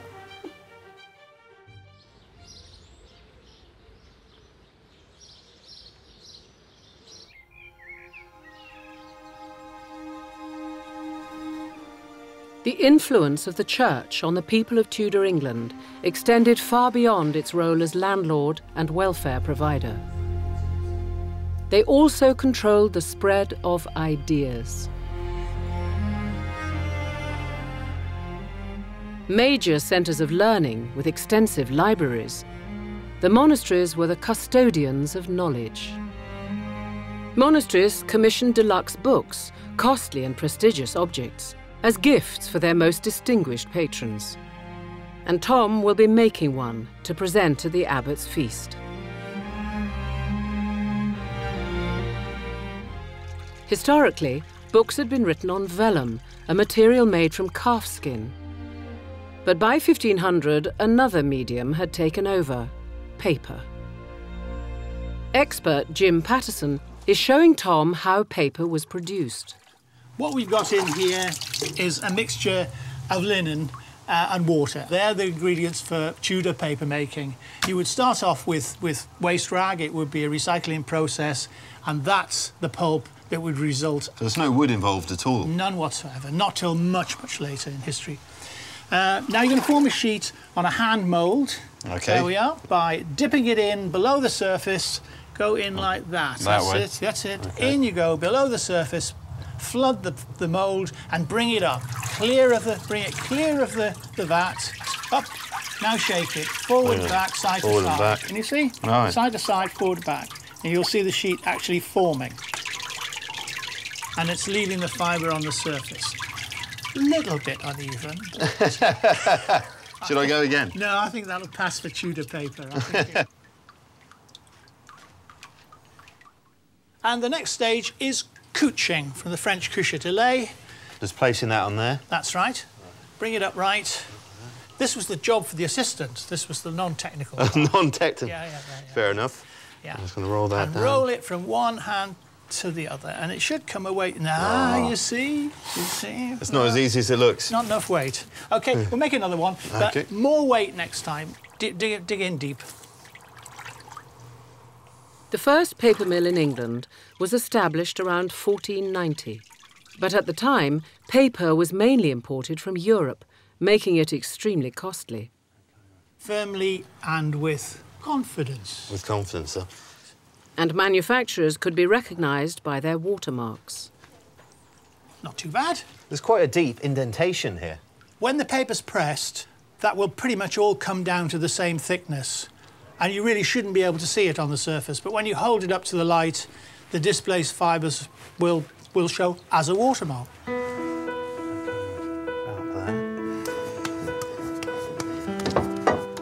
The paper is pressed for an hour. We'll take the press off now and see what we've got. Quite excited by this. After 50 years, the novelty wears off. That's the first of our bits of paper. That's brilliant. And you can see the watermark.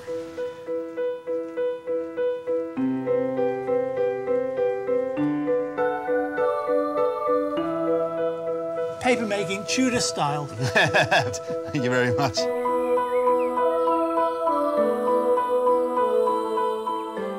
The daily running of the monasteries required many lay workers, leaving the monks free for worship, prayer, or study. Usually, these workers were men, but certain jobs were open to older women. Considered by the monks to be beyond the temptations of the flesh, they helped with gardening, cooking, and the washing of linens, which is what Ruth has been commissioned to do. My main cleaning chemical throughout all my housework is wood ash. It's particularly good at dealing with grease, with dissolving it so that you can wash it away. But when you're doing the laundry, you don't necessarily want pure ash in your best napkins. So what I'm going to do is filter the chemical within the ash out into a nice clean liquid. Inside a bucket with a hole in the bottom, Ruth makes a filter of river gravel and straw. And then the ash just goes on top. And this is, you know, just out of the fireplace. And then I just need to pour some water through.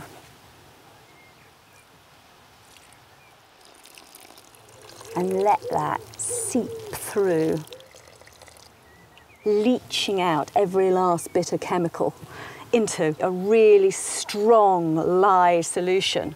The word lye, after all, is just a short form of alkali.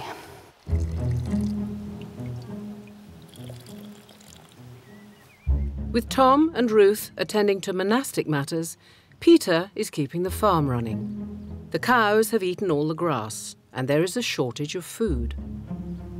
To source a Tudor solution, Peter has come to meet Ted Green, who looks after the woodlands at Knepp Castle in West Sussex. Hi, Ted. How are you doing? Yeah, not bad. How are you? Well, really pleased because I've just found this tree which is going to really work for a ladder for us. You're making a ladder out of this tree? Yeah. Oh, Christ. Well, there you go. I'll bring the tools. You bring the tools, I'll bring the ladder. Straight in front of you. Ted is reviving an ancient farming practice which has existed ever since animals were domesticated. Harvesting hay from trees. It's a perfect solution for the dry months, as trees keep their leaves hydrated, so the hay will provide a good source of moisture. It's something which actually predates grass. It's only in modern times that people start thinking about grass. Animals never ate only grass. We made them eat grass. Which trees are we looking at cutting? In this particular case, we've got two trees which are ash, which they absolutely love. It's one of the top trees for animals. Right, I've been lugging this ladder around long enough. OK. Where do you want it? Well, we're going to try and rest it in that tree. Right. Just there you go. Here we go. No. Over your way a bit. That's it, you're in. Great, I don't mind that. Go on, try it. I'm not overly convinced about this. Yeah. OK, right. So you're up? Yeah, for now. OK. So what am I going for here, Ted? What am I looking for? This year's growth, which should have leaves right down the stem to near the trunk. That's brilliant. That one? And that's a good size as well. That's lovely for storing. These leaves, Ted, so are they gonna hold their nutrients? Yep. That because we're cutting them this time of the year. Obviously, when they fall off in the autumn, the tree has put all the minerals and nutrients back into itself. But by doing this, we're trapping them all in the leaves. Unlike coppicing, where material is cut from the base of the tree, harvesting tree hay like this is known as pollarding. The leaves are cut and regrow above the height of the animal's head, which meant farmers could control the crop. It was one of the earliest forms of woodland management. Well, Pete, that looks like you got most of it off, to me. Yeah, I think so. Wonderful. As well as laundering the linen for the upcoming abbot's feast, Ruth is also tackling some more personal garments. While most lay people had little time for bodily hygiene, for monks, washing was a matter of religious discipline, demanded before meals and the duties of the day.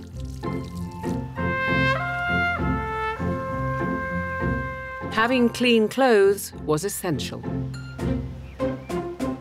According to the rule of St Benedict, a monk was supposed to wear his woolen tunic next to his skin. Then he had his woolen scapular over it, a woolen gown and a woolen hood. But by 1500, lay people wouldn't have dreamed of wearing wool next to the skin. They all wore linen underwear, something that could be laundered regularly. And the monks wanted some of that comfort and cleanliness themselves, so there are records of monks buying underwear. And there are also records of them having it laundered.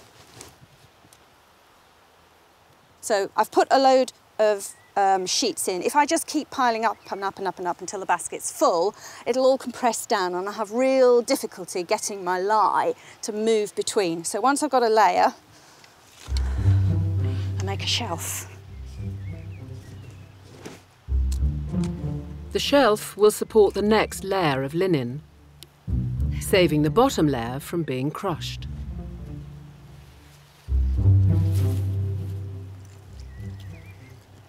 So now it's the moment for my extra strong lye. I pour this lye on, it's going to slowly filtrate its way through all the greasy, dirty things, dissolving any grease that's there. So on it goes.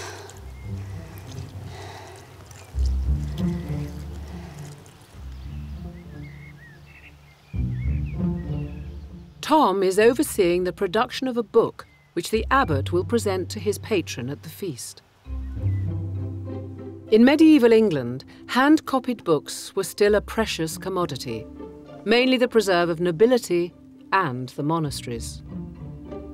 But by the reign of Henry VII, a new technology from the continent was changing this: the printing press with movable type. Developed by a German craftsman, Johannes Gutenberg, the press allowed individual letters to be set into text and rearranged with ease. Printing expert Nick Smith is setting the type for the Abbot's book. So when you put these letters in, you're not actually putting them in as you would read them? No, the letter on the end of the piece of type is going to be upside down and backwards as far as the compositor is concerned. So he has to be able to read a line like that just to check that there are no errors in it. And that, of course, means that when it's turned over, inked and pressed into paper, it'll come out the right way around. Printers used to refer to these types as sorts. If you run out of the stock of a particular character, you can say you're out of sorts. Once a page of type is set, it is carefully transferred to a metal frame called a chase and held in place with wedges known as furniture. If those letters move even a millimetre, it becomes a smudge. You lose. It does, yes. You can't afford to have the type moving at all. In fact, some of the inks we use are so sticky that if a type is at all loose, the sticky ink will actually pull it out of position. And that's a lot of work to put that can be a disaster. So these are the ink balls? These are the ink balls, yeah. Pick up ink from the ink block there.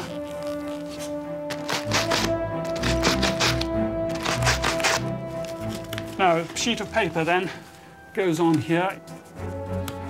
Now I'm turning the frisket down. This is a light metal frame covered in paper, and this is basically a mask. Only the areas that want to print are going to touch the paper.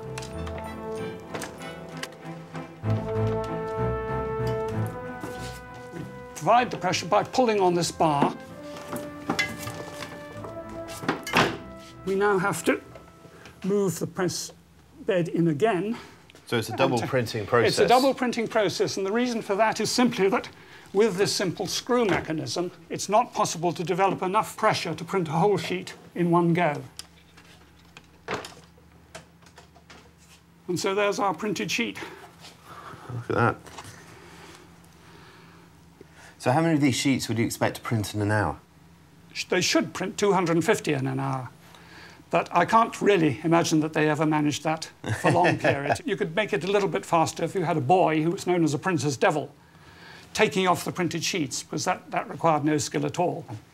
Well, you've got an unskilled labourer here, and we've got a book to print, so well. We'd better get on with the next sheet then. Yep.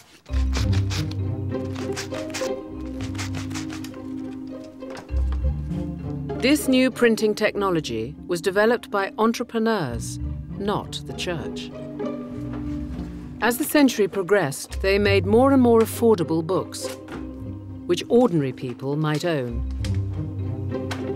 It was an invention that would change the world.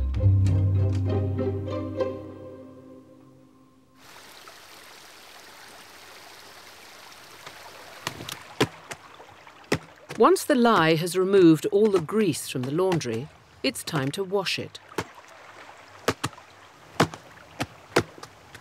You can find common washing places like this all over Britain for hundreds of years. Every community had to have somewhere to do their laundry. The key to Tudor laundry was brute force. It's hard work with this, but that's the point. That is what does the job for you. There's no chemicals involved. It is purely mechanical action.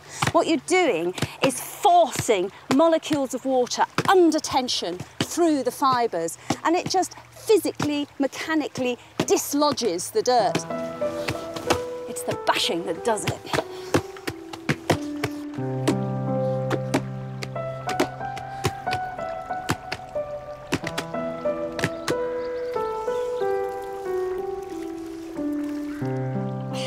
Once thoroughly wrung out, the laundry is laid on the grass to dry. The combination of water and sunlight produces a bleaching effect. So the monastery sheets are about 6 shades whiter than ours.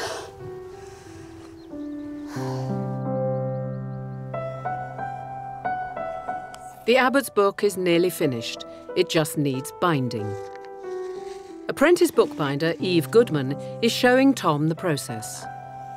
One of the things with printed books is you've got to be really, really careful to make sure you don't get the pages out of order. You look at the originals and there are quite a few where a page is upside down, where an apprentice has not been quite paying attention. Once all the papers are folded, they are sliced in half. It should be one continuous movement. Okay. Bring the knife towards you. And folded again to form sheets. Making sure that all the pages are the right way up. God, it's nice stiff paper, this. Oh, it's high quality, I tell you. This day, the way bookbinding was working was you had a bookbinding shop and people would come in with their pages, having had them printed, and hand them over and say, I want you to bind those. This is the point at which industrious bookbinding is happening, where suddenly people can afford to go and buy their pages and take them to a bookbinder. I suppose the ability to mass-produce books of this type means that when the Reformation occurred, Henry VIII was able to print the Bible in English and get it out there, making that sort of break from Rome so much easier, because obviously a lot of the Bibles were printed in Latin and you needed to have that separation. Exactly.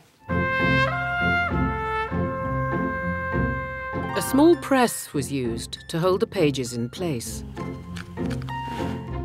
while their spines were marked out and a series of slits cut. Right, this is the vital part. This is the part that holds all of the book together. This is sewing on the cord. So... A series of cords are lined up with the slits in the spine, and the whole book is sewn together.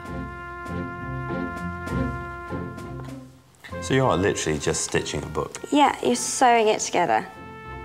Look. It's very precise, isn't it? Yeah, it starts to feel like a book at this point, doesn't it? Yeah, a proper present. Next, the book needs to be cut to size. This is called a plough. You see there's a blade here. And you'll see, as soon as I've got through this lot, just how silky smooth the edge of the book is. If you run your finger down there, it squeaks. That's unbelievably smooth. That's amazing. The spine is rounded using a hammer. You can see that there's a curve on it. There's a bit of a curve, and all books have got that. And it's all about making sure that the spine is as stable as possible. This also forms a ledge for the book's cover to sit on. So you can see the rounding over of the spine is so that you get this seamless curve. Originally covered in plain vellum, by 1500, luxury books had fine leather covers. And the craftsmanship required to make a book emphasises really why they were such prestige gifts, doesn't it? And finally, the book is put in the press to set overnight. I think the abbot's going to be very proud to give that to his patron. Thank you for letting me observe. Oh, that's all right. Hey, Turkish. Hey, Georgie. Hey, Mildred. Back on the farm, the pigs are flourishing. Peter's tree hay is going down well. She absolutely loves it. I'm a convert to tree hay. It's fantastic. It's your food. Stop playing with your dinner. And with the crop finally dry, it's time to bring in the peas. Well, our pea scare has definitely worked. We still have a crop. I mean, I think there's a lot of peas on there. There's an awful lot of peas. Yeah. If we were trying to pick these by hand, we'd be here forever. The team are using scythes. First developed in Roman times, by the medieval era they had spread throughout Europe. The smell's amazing, isn't it, Tom? It is. But it's turned out quite easy as well.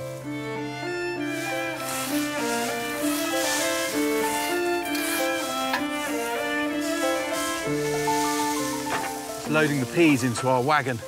And these dried peas we can thrash to get the peas out. But the stems we can feed to our cows.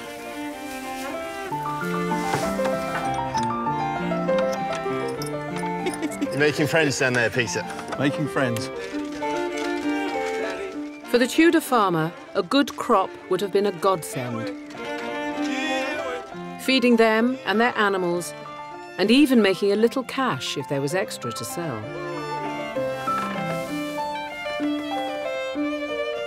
The crop will be beaten with sticks to release the peas, a process known as thrashing. Oh, isn't it fantastic standing in a barn so completely full of one of our crops? Yeah, I know. Look at that. There are hundreds of peas. Yeah, this is good. I don't know if it's the weather or what, but this has been a really good crop. I think it's all down to our Tudor farming techniques, to be honest. Or maybe enough time spent on our knees in church.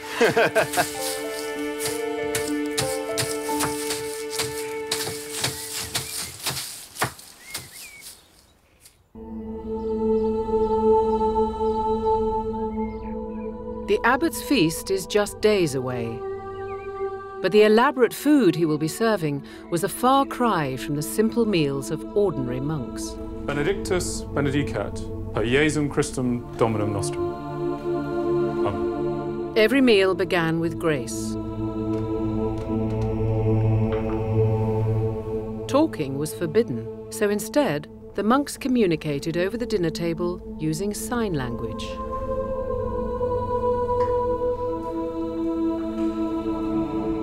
Each monk had a daily allowance of 2.5 pounds of bread and a gallon of ale, and 2 pounds of fish, a fundamental part of the monastic diet.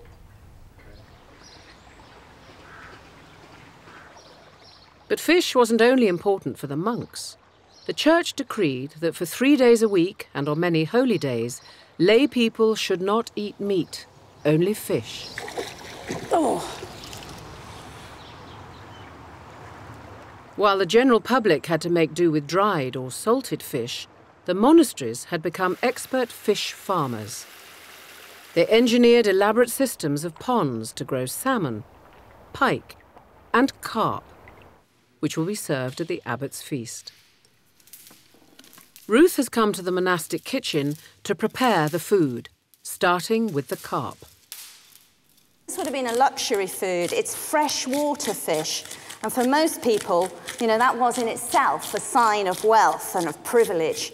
Only those who had the rights to the fishing could take the fish. So freshwater fish carried a certain social cachet. You knew if you were served any of the freshwater fish that you were being given the produce of the owner of the land. Ruth stuffs the fish with anchovies, bread, herbs and spices, a valuable commodity in Tudor England. The monks obviously tried to keep a really close eye on what they were using and spending in their kitchens, just the same way as they were keeping a close eye on the way their lands were being farmed. So monks were supervising chefs. They were in charge of the stores, of keeping count of food going in and food coming out.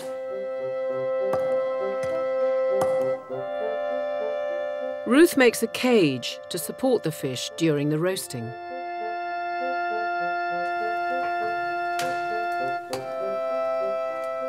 The church was instrumental in the advancement of fine dining. The frequent travels of the clergy meant new ideas and cooking methods spread throughout Europe. Ruth is trying out an elaborate pastry dish. I'm building a pastry castle. According to a menu from 1500, the Bishop of London served just such a thing at a dinner. It started with a moat of custard, and then within it was a great pastry castle. And in each of the turrets of the pastry castle, there'll be a different filling. And I rather thought, well, you know, if it's good enough for the Bishop of London, maybe it's good enough for our abbot.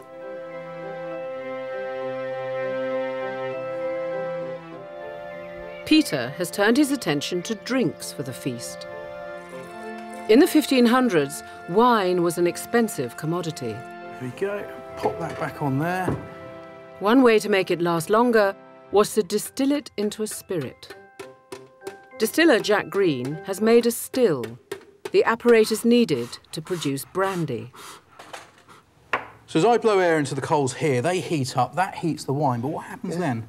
We need to slowly bring it up until we come to the boiling point of the alcohol, which is lower than the boiling point of water. The alcohol evaporates, goes up into the condensers on here, and run down this channel here, and then down the spout. Essentially, the alcohol evaporates at a lower temperature than the rest of the wine? Yes. Last little sophistication is we put this wet blanket on it. Oh, like a little tea cosy, but the opposite. Yeah. So rather than keeping it hot... And that cools it down, yes. Right.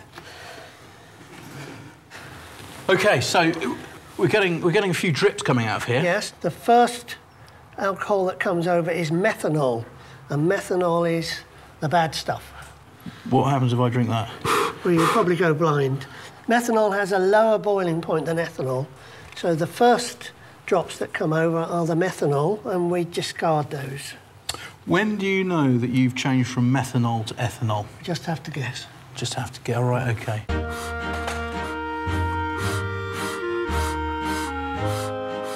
When the ethanol starts to come through, the spout is connected to a long tube which is cooled in a bucket of water. This will help the ethanol fully condense. We're getting some already. That's fantastic. So that is now the ethanol coming through. A bit faster now. A bit faster. It's a very delicate business.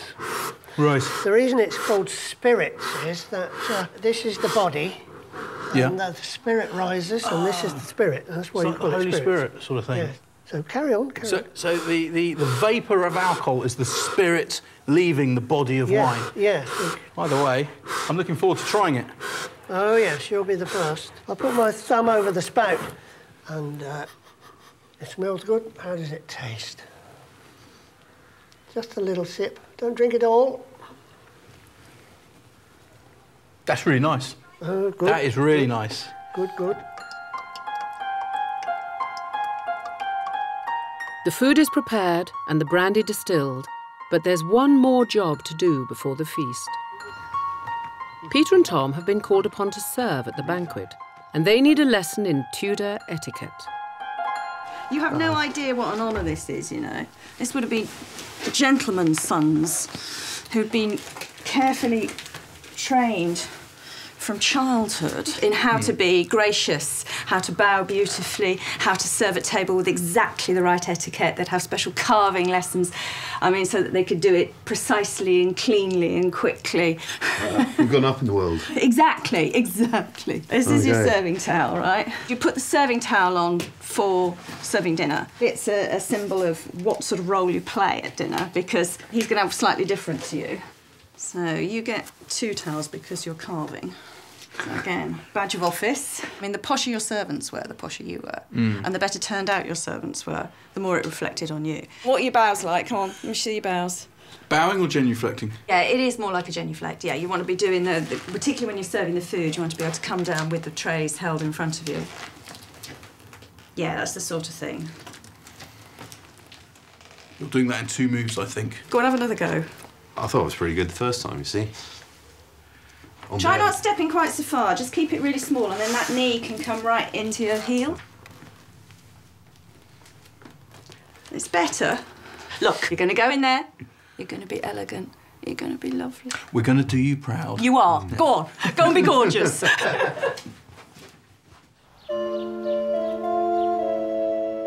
It's the day of the abbot's feast, and the monastery's most important patron will be dining. More than just an expression of hospitality, it was a vital chance to win favour and donations.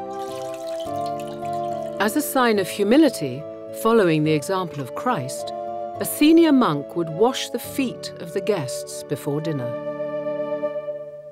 Benedict Domine nos et haec tua dona, quae tua largitate summus sumptore, per Christum Dominum nostrum. Amen. Amen.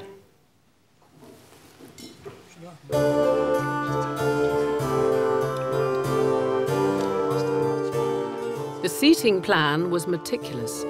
Only the most distinguished guests would sit on the high table with the abbot. The further away you sat, the lower your social status. Each of the elaborate dishes, Ruth's pastry castle with a custard moat, Sugar platters decorated with gold, and the carp, along with many other dishes, would be ceremonially presented to the abbot for approval before being served.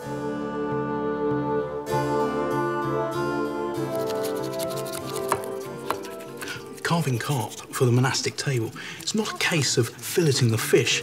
Instead, I'm running my knife around the outside of the fish, cutting off the fins and the tail and the head, and then the body, I'm going to cut it into equal-sized portions, complete with bones, because when it's served, it will still look like a fish, but each piece can be picked up and eaten as bite-sized morsels.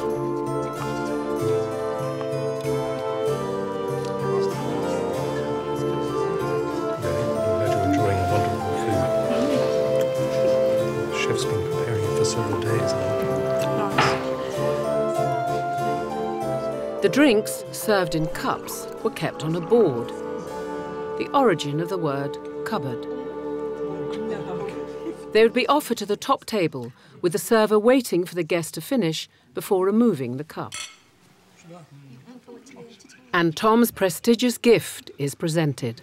As a token of our gratitude, I would like to present you with this book, A Life of St. Edmund in English. Thank you so much.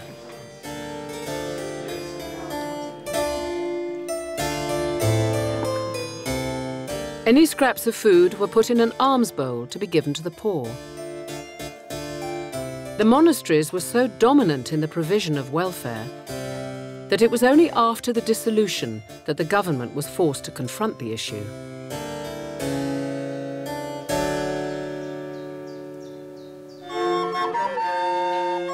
With the dining over, the guests were entertained into the night by musicians.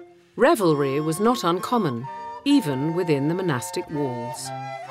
This has been a real insight into how those above us actually live. It's really different, isn't it? I mean, when you think our dining seems quite formal, we all put our best clobber on and we all sit there and behave ourselves, but this is a whole scale above. And also the sheer amount of food being consumed. It's crazy, isn't it? It is crazy. I mean, I know everything there gets eaten by somebody, but that initial huge groaning board is quite a sight to see. I want to stress, I did not drop the custard castle. Because I thought I was going to a couple of times. Despite how much wine you drank. But this sort of event, it was what kept the monasteries funded. Yeah. Well, they're stuffed and so are their coffers.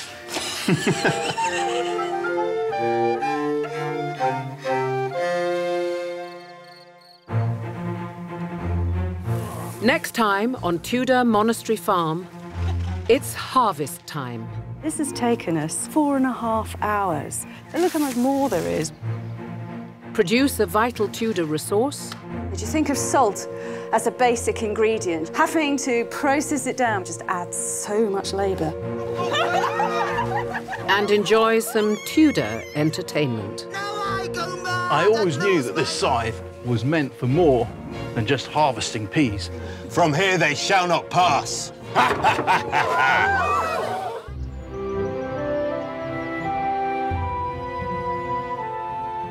It's September, the beginning of autumn, and the days are getting shorter. The team are preparing for the end of their farming year and their time as Tudor farmers. Ruth, Peter and Tom need to make provisions for the winter. The pea crop has been collected and stored. Yeah, this is good.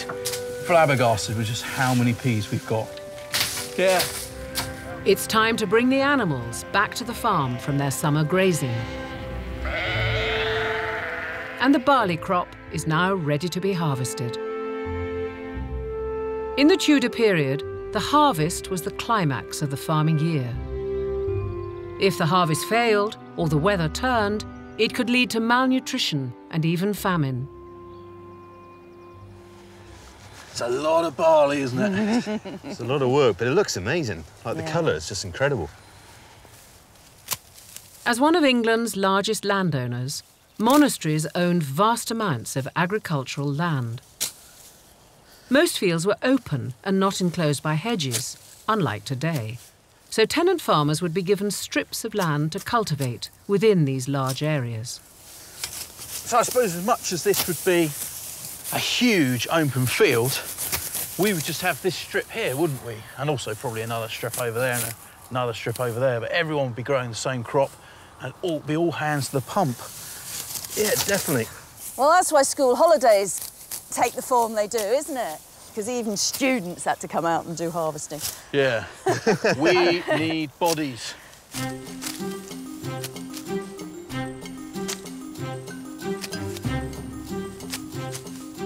The team are discovering just how backbreaking the harvest would have been for the Tudor farmer. It's amazing how often we have to actually sharpen our tools. I mean, you think metal versus barley, it'd be an easy win, but it's not. Once it's cut, it needs to be bound into sheaves. Traditionally, it's the men who reap and the women who bind, so you run along behind the blokes, picking up all the loose stalks and then binding it into a sheaf. See, so much easier to control once it's bound like that. Every last grain from the harvest was precious. Even the smallest amounts would be gathered by those less well off, a practice known as gleaning. Well, for very poor people, it was a really important source of food. I mean, for anybody, that extra bit makes the difference, doesn't it? You know, if you think this is your year's crop, that little bit that's gleaned by the kids is the last week's food. Yeah. And you can get pretty hungry in that last week. Don't we know it? If it rained, then all the barley they had gathered would be ruined. To prevent this, the sheaves were stood upright on the ground, known as stooking, which allowed the grain to dry off. It is the most incredible amount of work. This tiny little piece that we've done of our strip, this has taken us 4.5 hours to do. And look how much more there is waiting for us.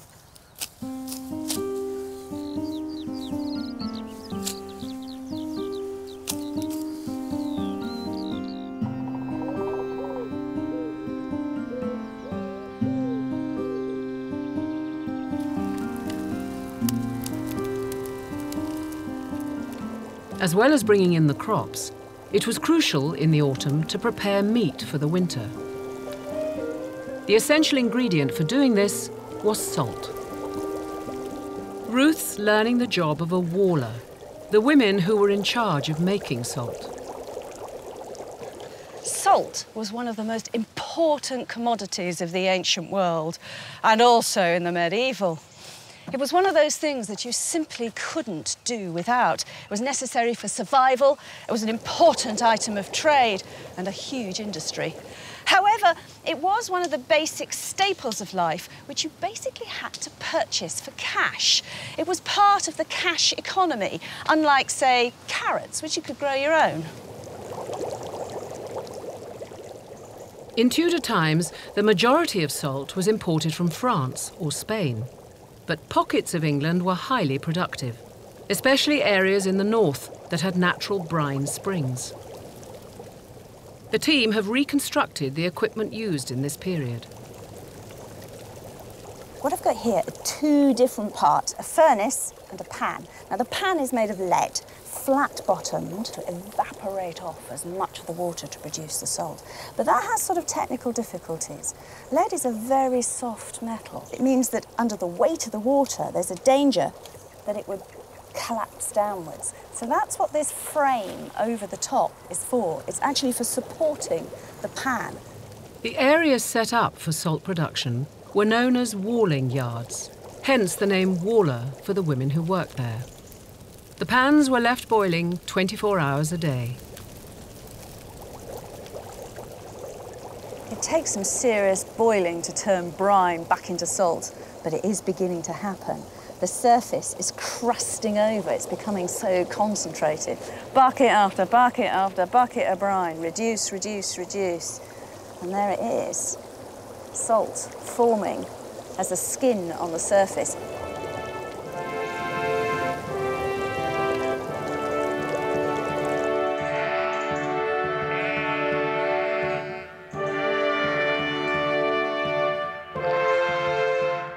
In autumn, the Tudor farmer would make provisions to ensure all their valuable animals would survive winter. We're coming up here because the weather's turned, it's got cold. We need to look after our flock. We need to protect our investment. And the best way to do that is to get them back to our homestead, to get them back to the farm. You can even sleep above your animals to get the heat coming up if you so need to. You're not enjoying the cottage, then? The farmstead not good enough for you? We won't snuggle. The monastery's flocks could number thousands. Tenant farmers face the daunting task of herding their sheep from the fields back to their farms. So we've got sheep up there and sheep up there. Ideally, get them down the middle, work them down, yeah? Pincer movement? Pincer movement. I'll see you in about an hour. Don't fall asleep counting your sheep. The 1530s would see a turning point in sheep farming. At the end of the monastic era, the monastery's land was sold, so flocks were broken up and large common fields were enclosed. Yeah, on sheep. Yeah, them. This is good. They're going. It was the last time these huge flocks grazed together, changing farming enterprises and the landscape of Britain. Go on. It's going really well. This field is massive. It's an open field. But the secret is not to go in there too hard and heavy. We're just slowly pushing them, tickling them here, tweaking them there, and they're all bunching together in a mammoth flock. Good stuff, Tom. We don't even have a dog this time. I've got you, Peter. I've got you.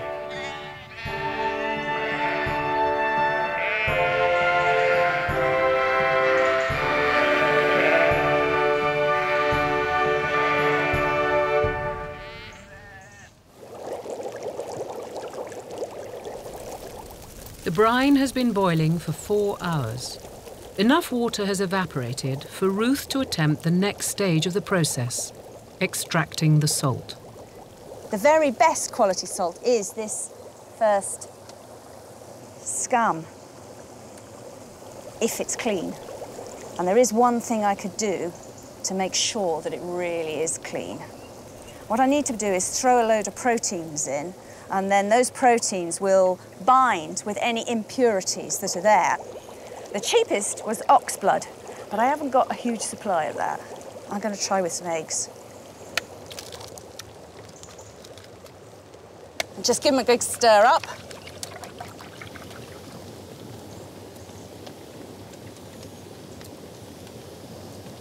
It's certainly gathering bits together in larger clumps. I mean, the sort of leaves and twigs it's not doing much to. But it does look like it's taking some of that funny colour out. Prices for salt varied depending on its purity and whiteness. There were different grades of salt, with the greyest and cheapest used for household cleaning, and the whitest being reserved for salting cheese. That is looking much cleaner.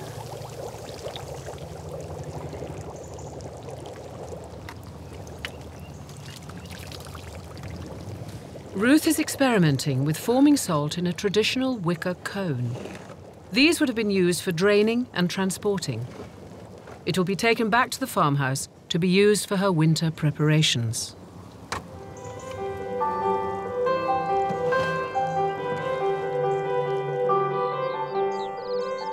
Before the weather turns, the barley needs to be safely stored or the crop will be ruined.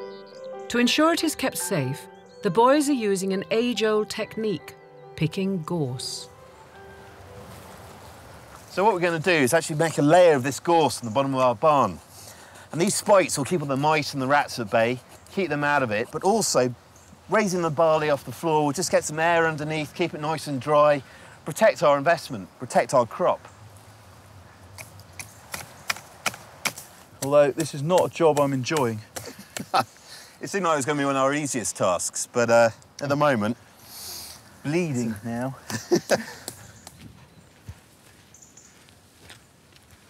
Prickling my ankles. I know, it's like taking an angry dog for a walk, isn't it?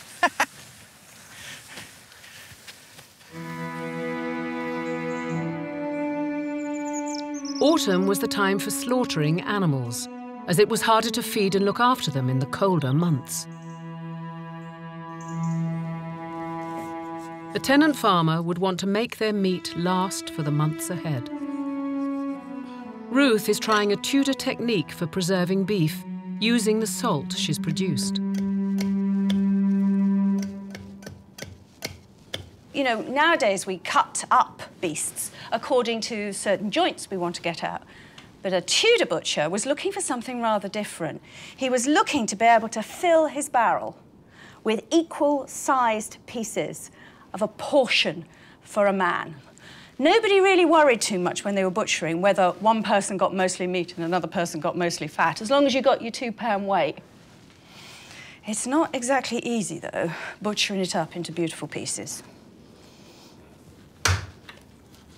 Salting the meat for winter was usually the job of the Tudor housewife. I am really pleased with my salt cone, but I can tell you, it's a heck of a lot of work. After the salt has been crumbled, it is then rubbed onto every surface of the meat. And what I'm hoping to do by this process is to dehydrate the meat. I'm going to try and draw out all the juices within it, because they are what allow infection in. Once the blood and other fluids have been drawn out of the beef, it is ready to be stored in brine, a mixture of water that has been boiled with salt and herbs. This will move the salt further into the tissues of the meat. There we go. Now, just need to leave it in the brine for 3 days for that brine to really penetrate. Once this has happened, the meat can be packed into a new barrel of dry salt for the final stage in preserving. During the winter, pieces of the meat would then be taken out and rinsed when required for cooking.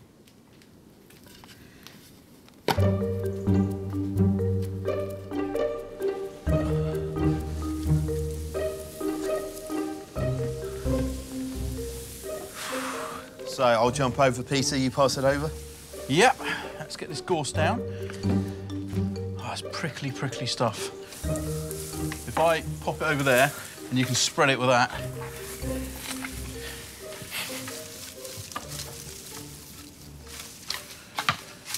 But I suppose not only have we brought our sheep and our cows in, we're also bringing in our harvest, and by doing so, we're leaving stubble fields. So we're taking away the home of the rats and the mice, and we're creating a food store for them. So they're all going to come here looking for food, so we need this gorse down here to protect it, otherwise we're in stuck. This barley would have been used throughout the year to make 2 of our staples, bread and ale, so it's very important.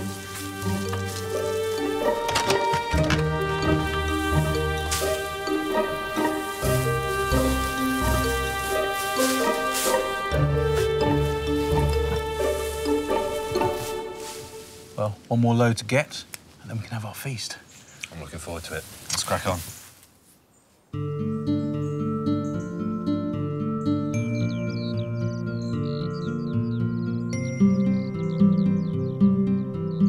It's Michaelmas, a feast day to St. Michael, the protector of the Christian Church. It marked the shortening of days and the end of the yearly farming cycle.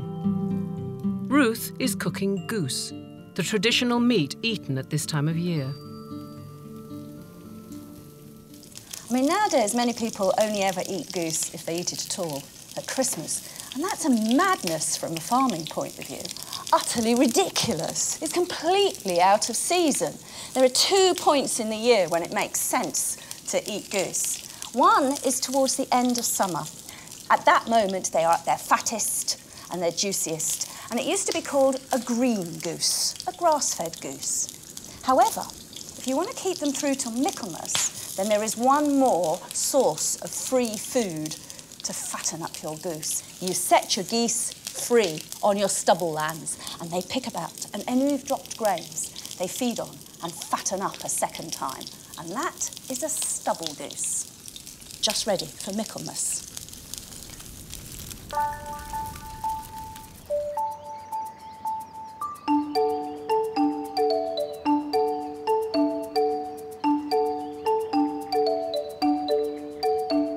the last of the barley is being brought in to be stored. It was customary, once the last field was reaped, for people to celebrate, marking joy and relief after the hard work that had gone into the farming year.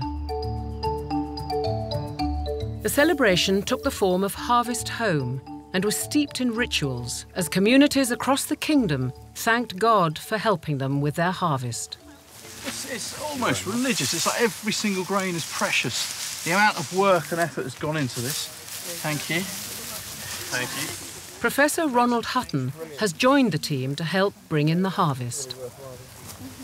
So this year, the fact that we've got such a good crop, this really is a moment for celebration. Let's consider the alternative a moment. There was a disease in Tudor England called the bloody flux. In modern times, we thought it was some infection that had died out. Only with our relief work in Ethiopia and the Sudan, the late 20th century, did we realise that the bloody flux is the last stage of starvation. When your body is famished beyond a certain point, the wall of your intestine gives way in a massive hemorrhage that kills you off.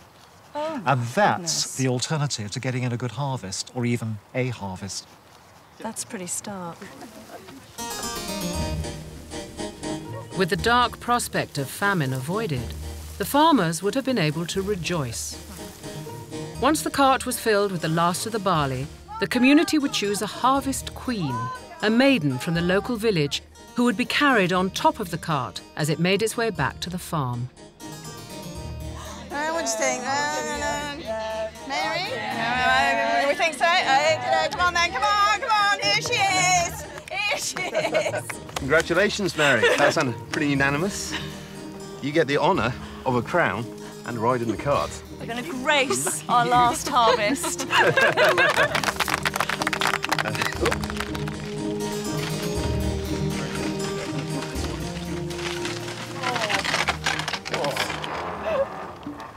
Gentlemen, one last little ordeal for you. Yes. There are generally games involved in bringing home triumphantly the last cart from the field.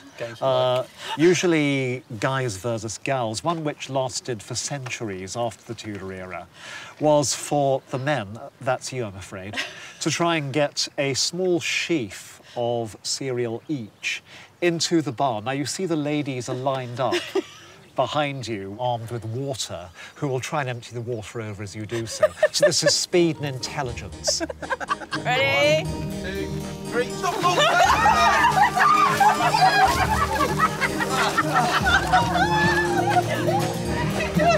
Oh, you and your crazy ideas.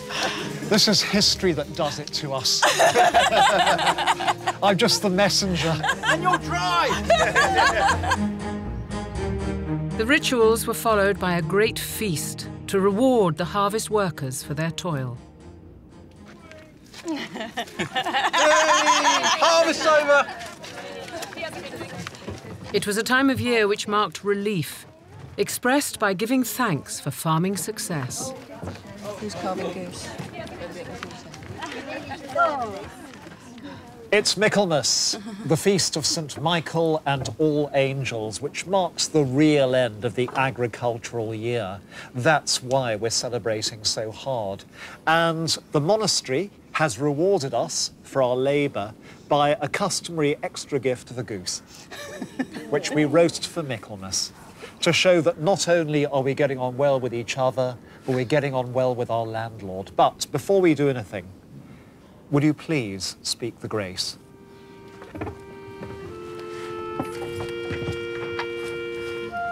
Benedictus, benedicat, per Iesum, Christum, Dominum Nostrum. Amen. Amen. Well, I have to say, this goosey is fair.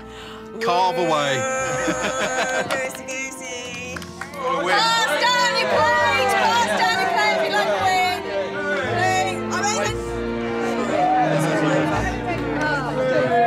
There, more goose. More goose. More goose.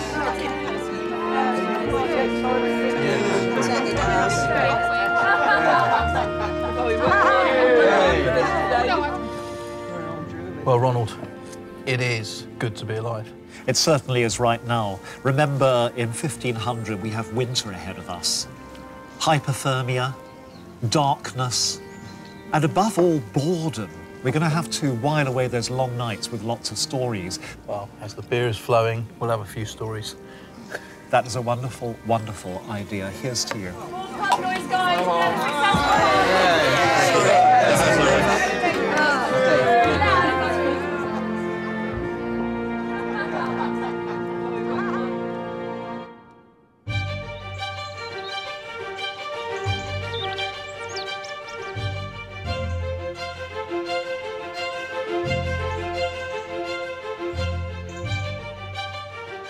With the harvest safely stored, the team have completed their farming obligations for the monastery.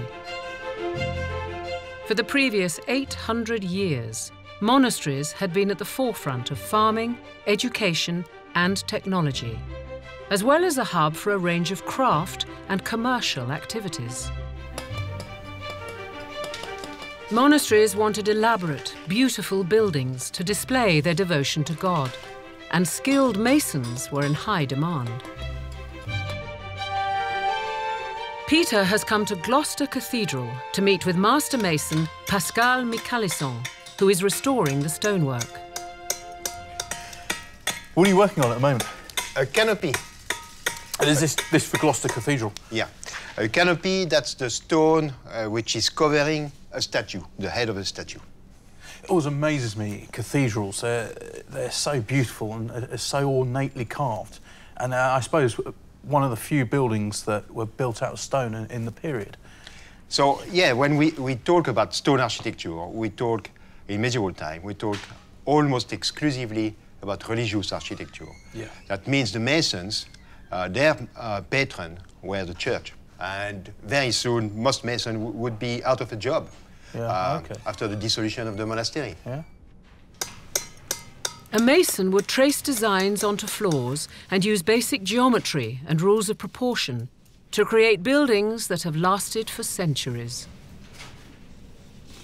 What is extraordinary with medieval masons and Tudor masons is what they did with almost nothing and using very, very little tools, and mostly they use their wit. Right. And that's the tool they built cathedral with, right. A pickaxe. And that's it? That's all they had. So could anyone become a mason? The modern equivalent to understand that spot on is you go to a football academy. Mm-hmm. Either you can kick the ball or you can't. Right. It's a ruthless but fair system of meritocracy. Yeah. It's, at the end of the day, either you can have the skills of wielding the axe or you can't. Well, I've kicked a few balls in my time. They've never gone in the direction I want them to. But hopefully if I hit a few blocks of stone, I can... Yeah, but we can have a little demonstration. Building was usually done in the spring and summer months. The mason would work with stone that was fresh from the quarry and contained natural sap that made it soft and much easier to carve. The stone could be put in place and left to set in the winter. All right, that cut looks absolutely fantastic, and you're doing that all by eye. Well, I'm a trained mason, so it would be sad if I couldn't do it. You make it look so easy. Have a go. OK. And this finger, this is basically for guidance, is it? This piece of stone will be placed in the cathedral when complete. You see, you've got to control the cutting angle, so you've got to go I can in see a bit. That straight away it's coming out like that, so I need to...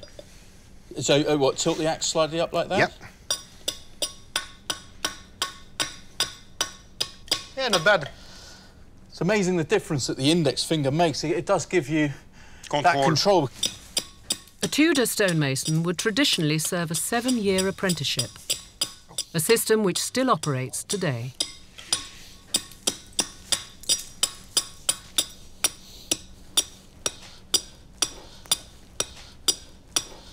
And what is nice, too, is medieval masons didn't need to go to the gym. That's definitely not. Keep you fit. Well, based on that very, very little bit of me chopping a bit of stone off, do you think I've got potential to be able to kick a football in your stonemason academy? Yeah, I think we can put you on a 3-month trial. Right. And we'll see. Hopefully you won't regret that.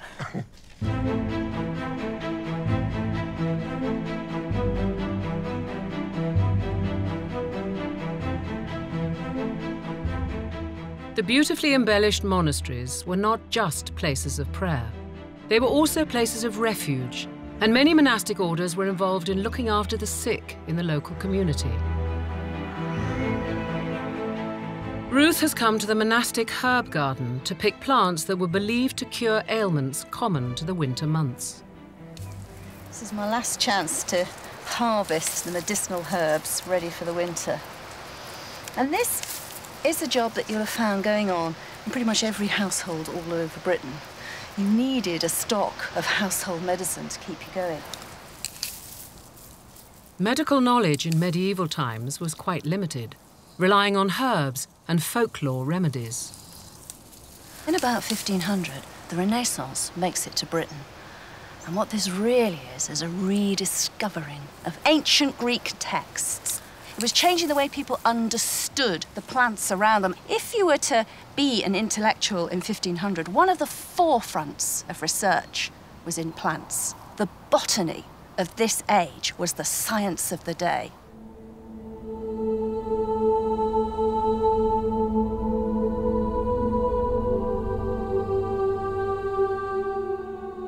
Monasteries were often large complexes of gardens, dormitories, and areas for prayer. All of these areas were rich in decoration. Great tiled floors were costly and were another craft that thrived thanks to the patronage of the church and monasteries. Peter has come to the Abbey to meet with Karen Slade from the Company of Artisans, who will help him make tiles for a church. So how do you make one? Well, you have to start with some clay, then you can take a wire and you can cut it from a block. Wow. And you can then wedge that up and put that into a tile frame. So this is a frame that just helps you get everything the same size. The tiles would then be decorated.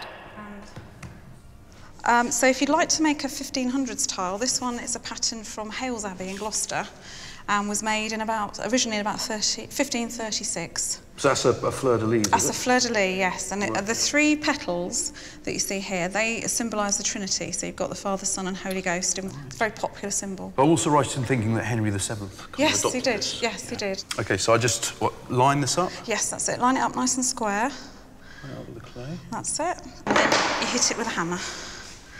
Now, am I hitting hard? You hit it relatively hard, in the middle first and then each corner.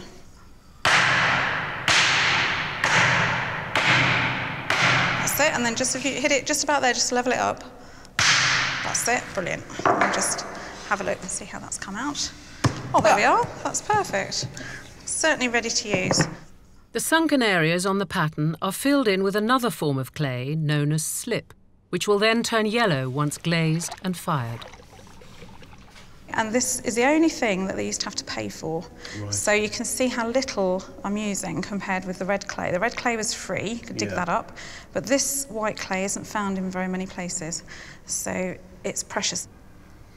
And then that's it? And then that's it. So the next stage we need to do is to just have a go at scraping off the surface now that it's stiff. You're trying to get a clean edge in between the two colours. So if I just start with just this tiny piece at the top here, just so that you can begin to see that lovely clean edge. And how long does this take you? Oh, it takes ages. It takes about 20 minutes per tile. I was going to say, the sort of process of making a tile did seem ridiculously fast, and I knew there had to be a snag There is somewhere. a snag. This is the snag. So if you want to have a little go, if you want to take over, you just need to scrape it flat. One thing I never thought I'd be doing was shaving a tile. They will not know if the pattern has worked until it's been fired. I think that one's almost done, but that's not going to make an entire floor, is it? So no, we've got a few more. I know, you better get going, haven't you?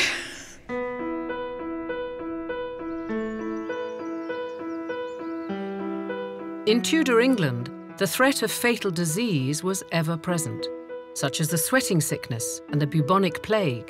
The average life expectancy was just 35 years.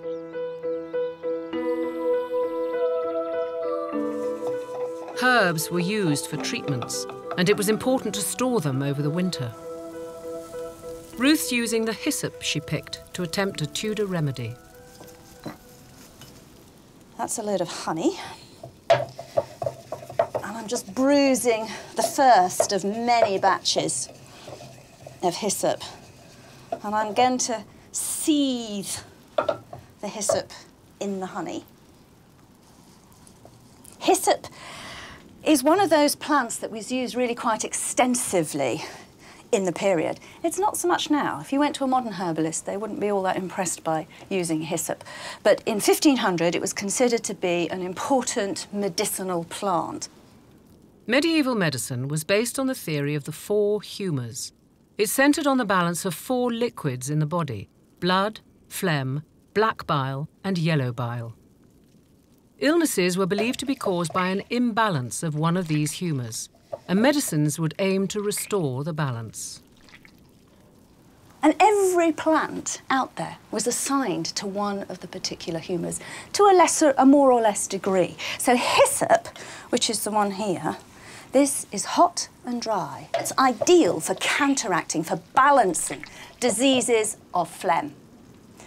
Anything where you have too much phlegm can be cured, according to this ancient Greek idea, by hyssop. A spoonful of hyssop mixture mixed with hot water was viewed as a useful remedy.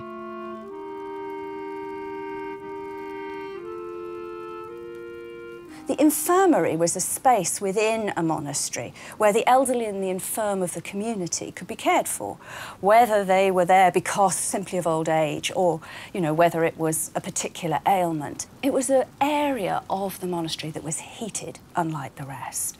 Monks were allowed to not take part in all the offices of the day so that they wouldn't get too exhausted, and they also were allowed to bypass some of the dietary rules. There was a bed, there was warmth, there was food, but more importantly, in the eyes of the 15th and 16th century, there was spiritual care.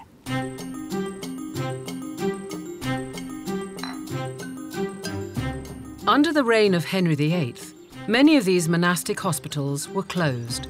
In their place came the civic and parish provisions, which laid the foundations for modern social welfare.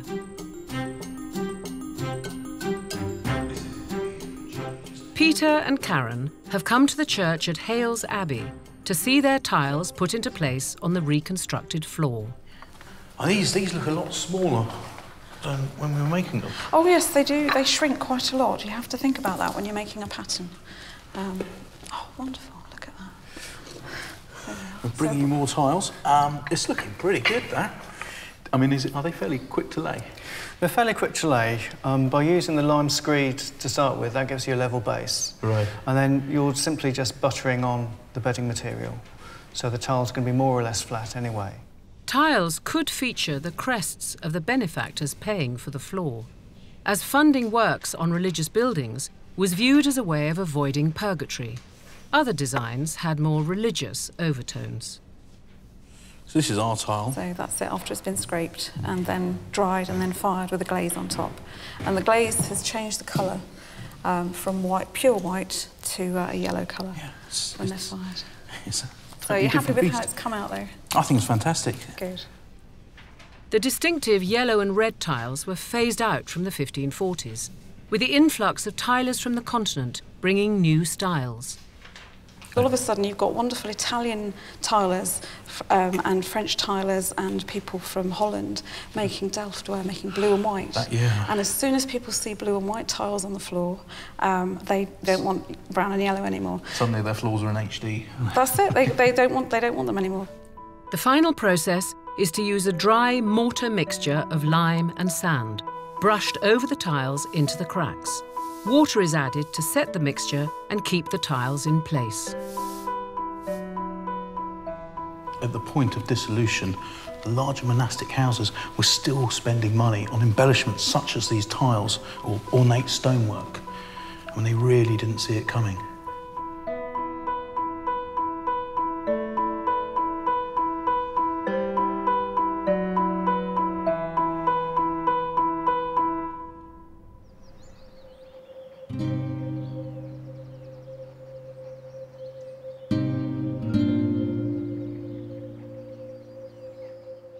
In 1500, the monasteries under Henry VII were thriving, even rivaling the power of the state. But when his ambitious son, Henry VIII, came to the throne, the new monarch came to resent the monastery's power, their wealth, and their control from Rome. The king also questioned the religious purpose of the monasteries, influenced by ideas from Europe that monks no longer needed to pray on behalf of society. Individuals should now pray directly to God to ensure their own salvation. In the 1520s, the wheels were put in motion for the king to break away from the Roman Church and dissolve the monasteries. Professor James Clark, an expert in medieval history, has come to discuss the dissolution of the monasteries. I just find it utterly amazing that so enormous shift happened with remarkably little protest. It is remarkable.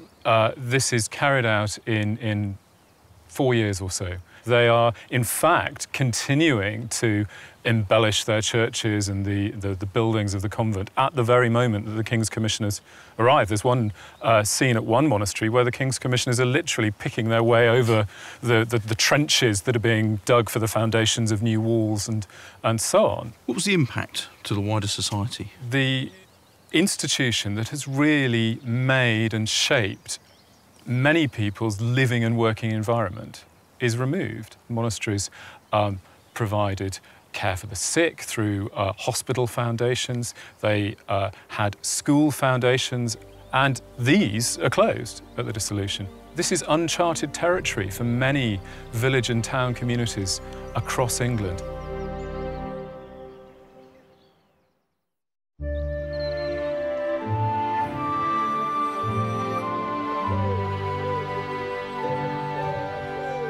The team's time as tenant farmers of the monastery is coming to an end. The farmers' calendar was punctuated with religious festivals. Earlier in the year, the team set up a religious guild, a group that monitored its members' piety to ensure the salvation of their souls. Guilds often put on mystery plays, a tradition that was to be largely lost after the dissolution of the monasteries. A representative from the guild would be in charge of organising the play and recruiting locals to act and help build the sets. The team are meeting with drama expert Dr. Eleanor Lowe to find out what's involved. What do we mean by mystery play in the first place? Well, the word mystery links to the Latin word mysterium, which means a guild or a craft. So these plays were very much linked to the guilds who were responsible for each of these plays, and each of the guilds would be asked to put on their own section of the story. So these mystery plays were a cycle of plays, several different plays, each of which told a sort of little snapshot moment from the Bible. They tell the story of the scriptures from the creation right through to the harrowing of hell. Yeah. So it's education and entertainment at the same time? Absolutely, all at the same time. Are we talking professional actors then, or people giving it a go? No, so these are amateurs as part of the guild, performing on the street in front of their fellow townspeople and trying to communicate a message.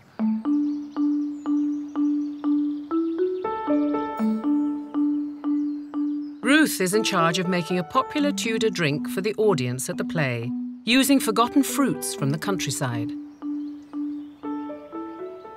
Sugar was only known as a sort of rare spice in early Tudor England, so you couldn't possibly make jam or bottle fruit or any of those sorts of methods that later on in history people used for preserving fruit through the winter. No. In the 1490s, in 1500, fruit had to keep all by itself. So what you were looking for was varieties which would do exactly that.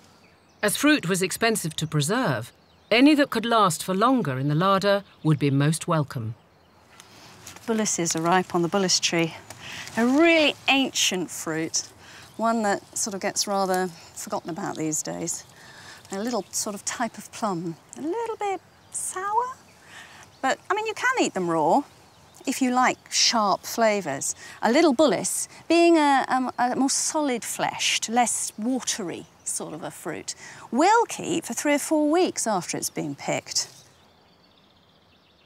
As taste changed and sweeter varieties of plums, such as damsons, became more popular, the bullis plum was largely forgotten.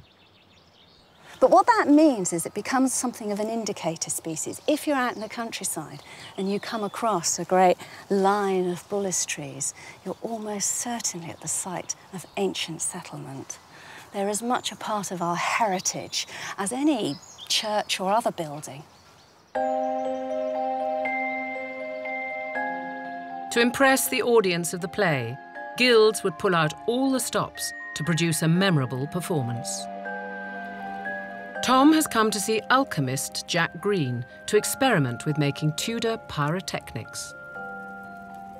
Jack, it looks like we're about to start cooking here. We've got pestle and mortars, got ingredients, but this is actually what we're going to use to make Tudor fireworks. Fireworks, yes. Although they had been used in China since the 10th century, in England it was not until the 13th century that a churchman called Roger Bacon first studied how to make fireworks. So, Jack, what's our first ingredient? Charcoal is what we need. No great cost. Easily accessible. Yes. This is basically the principle of grind all the ingredients down and mix them, isn't it? Yes, and the finer you grind them, the more intimately mixed they are, the more powerful is the fire.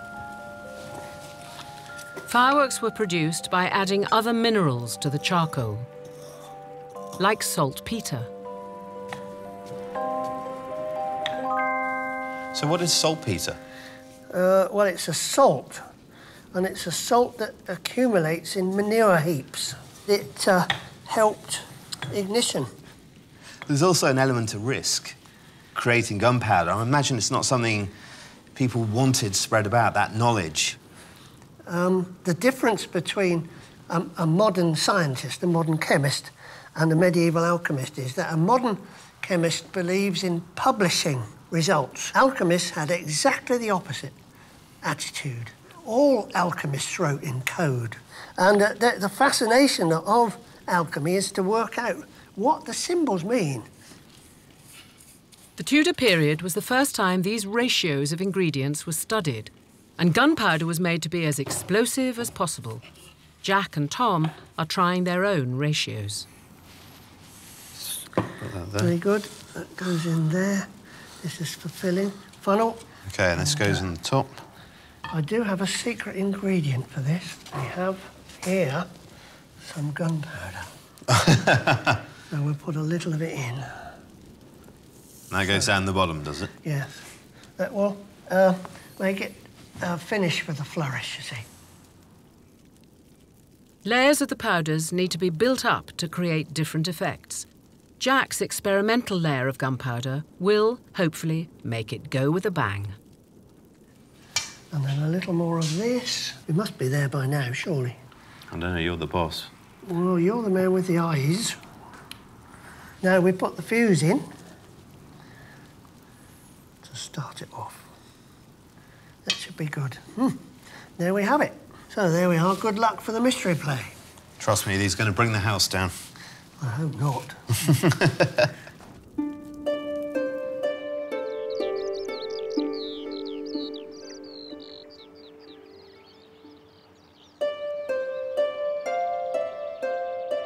Ruth is experimenting with an ancient recipe to make an alcoholic refreshment for the audience to enjoy. It will be made from the freshly picked bullaces.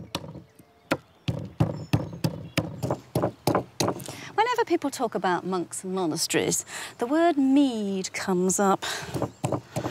Of course, the truth is that monks mostly drank beer, and they drank an awful lot of beer. But now and again, in party mode, there was a little bit of mead floating around. Your basic mead is just some honey and some water, and you allow it to ferment. But if you flavoured it with fruit, you called it melomel. That's what this is. So I'm just crushing up the fruit in order to release the juice. And then that just goes straight in our brewing vessel. And along with that, the honey.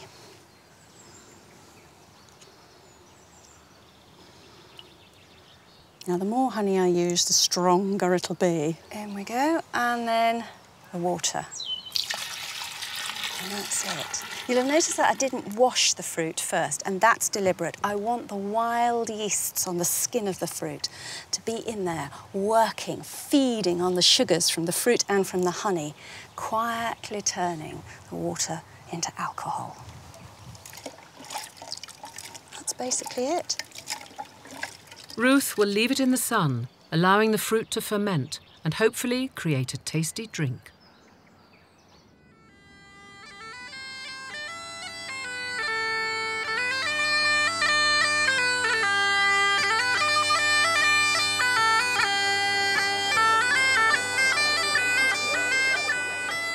It's the day of the mystery play.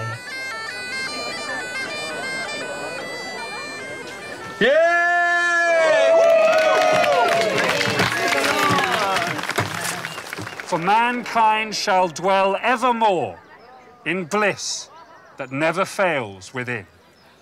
Records give some details of how plays were put on, and the team have converted a farmyard cart into a stage from which these mobile plays would be performed across towns. So what's really interesting about these plays is that they're very popular in the 14th, 15th century, and then by the time we get to the 1590s, they've really been censored out of fashion. And that's partly to do with the dissolution of the monasteries, because of course they're very much tied up with the Catholic Church calendar. Guilds chose a play that reflected their interests. Carpenters' guilds, as woodworkers, would naturally put on the crucifixion. And the team's Farmers' Guild has chosen a play centred on the salvation of souls by Jesus. The harrowing of hell. My brethren, I think our help is near, and soon shall cease our sorrows. Mystery plays were similar in style to modern pantomimes. Tom is playing Beelzebub, and the bad guy's arrival on stage is marked in the same way it is today, with a bang.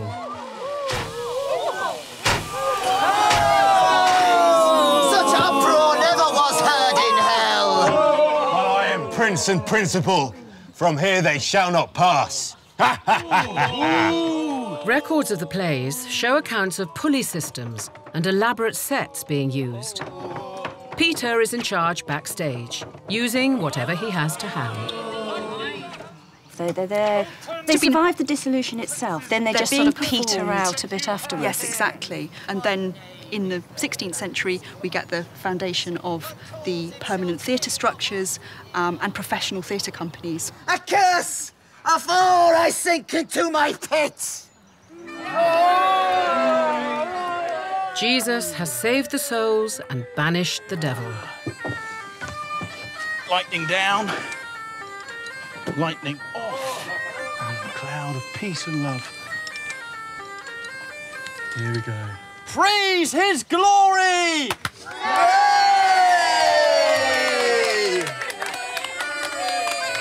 Well done, guys. Well done. Sorry, Peter. Awesome, that was brilliant. Well done. Go take the praise. The festivities will carry on for many hours, and Ruth's Melomel has turned out to be a hit with the audience.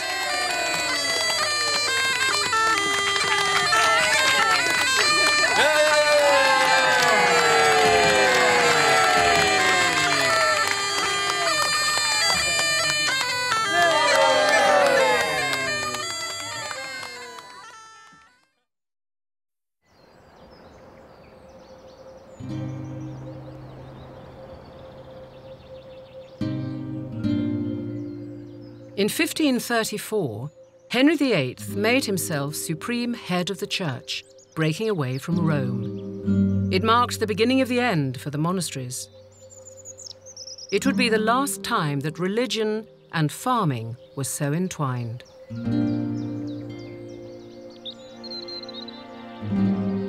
Over the course of the next 4 years, monasteries were pulled down, their valuable land and materials stripped and sold off. The great structures that had dominated the landscape for centuries were left as empty shells. They're really melancholy places, these, aren't they? We are standing in a monastic graveyard. We are standing in the end of an era that was just so total. It's important to remember it's not just the loss of these buildings, it's the social services that are lost by the monasteries closing down, the education, the caring for the old and the sick, the employment. And it takes near enough a generation to replace this. But also, I suppose monasteries are a victim of their own success. They are these institutions of wealth and power, of craft and industry, of raw materials. And Henry VIII looks at them and says, I want that, yeah. I want that. I want that. It is a lost age, you know, a lost past. And you think what a huge turning point it was in our history.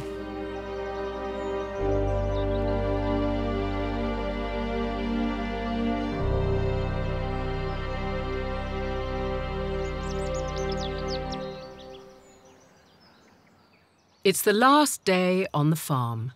The boys have come to say goodbye to their faithful oxen, Gwyn and Graceful, and give them their winter feed. These girls have worked so well for us. Yeah, haven't they? We have been a team, guys. You have been our farm. Done our ploughing, you've done our harrowing, you've moved carts of wool, you've kept us in check, haven't you? Well, they really have been steady performers, haven't they? Yeah. That's the thing. Well, someone had to be. Yeah, indeed. They picked up the slack where we've let it go.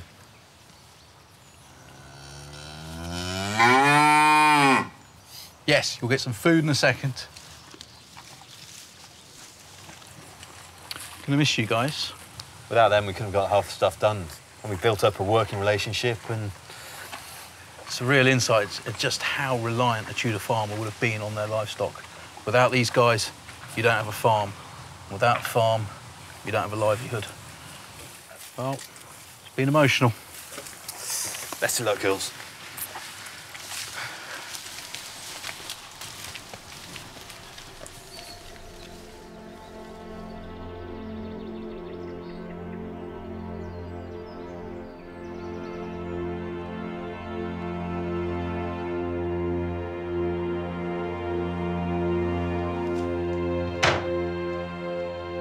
In 1500, the monasteries had been at the peak of their power and influence. They were one of the largest landowners in England, controlling mines, waterways, and farms, and holding a virtual monopoly over the wool trade. I thought they were supposed to be white sheep, these ones. They were the dominant spiritual and cultural focus in Tudor society. The dissolution transferred the power of the monasteries, along with their land and wealth, to the crown.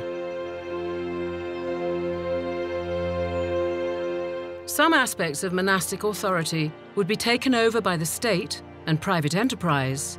Others would simply disappear.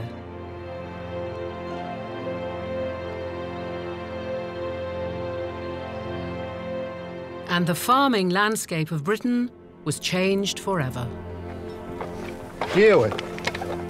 Bosra vestibus in stola sua formasus. Amen. It's been amazing working on a Tudor monastery farm. I mean, turning up, it was just hustle, bustle, the marketplace, everything was going on. It was just idyllic.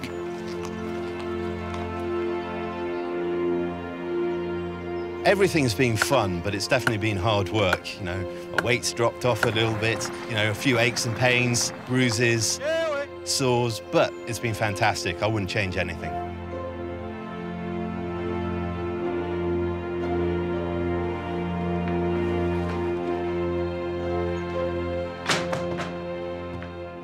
I felt this year almost a sort of nostalgia that we were living a life that was about to slip away. This is such a pivotal moment. It's like the deep breath that Britain takes, ready before it suddenly launches into a new way of living.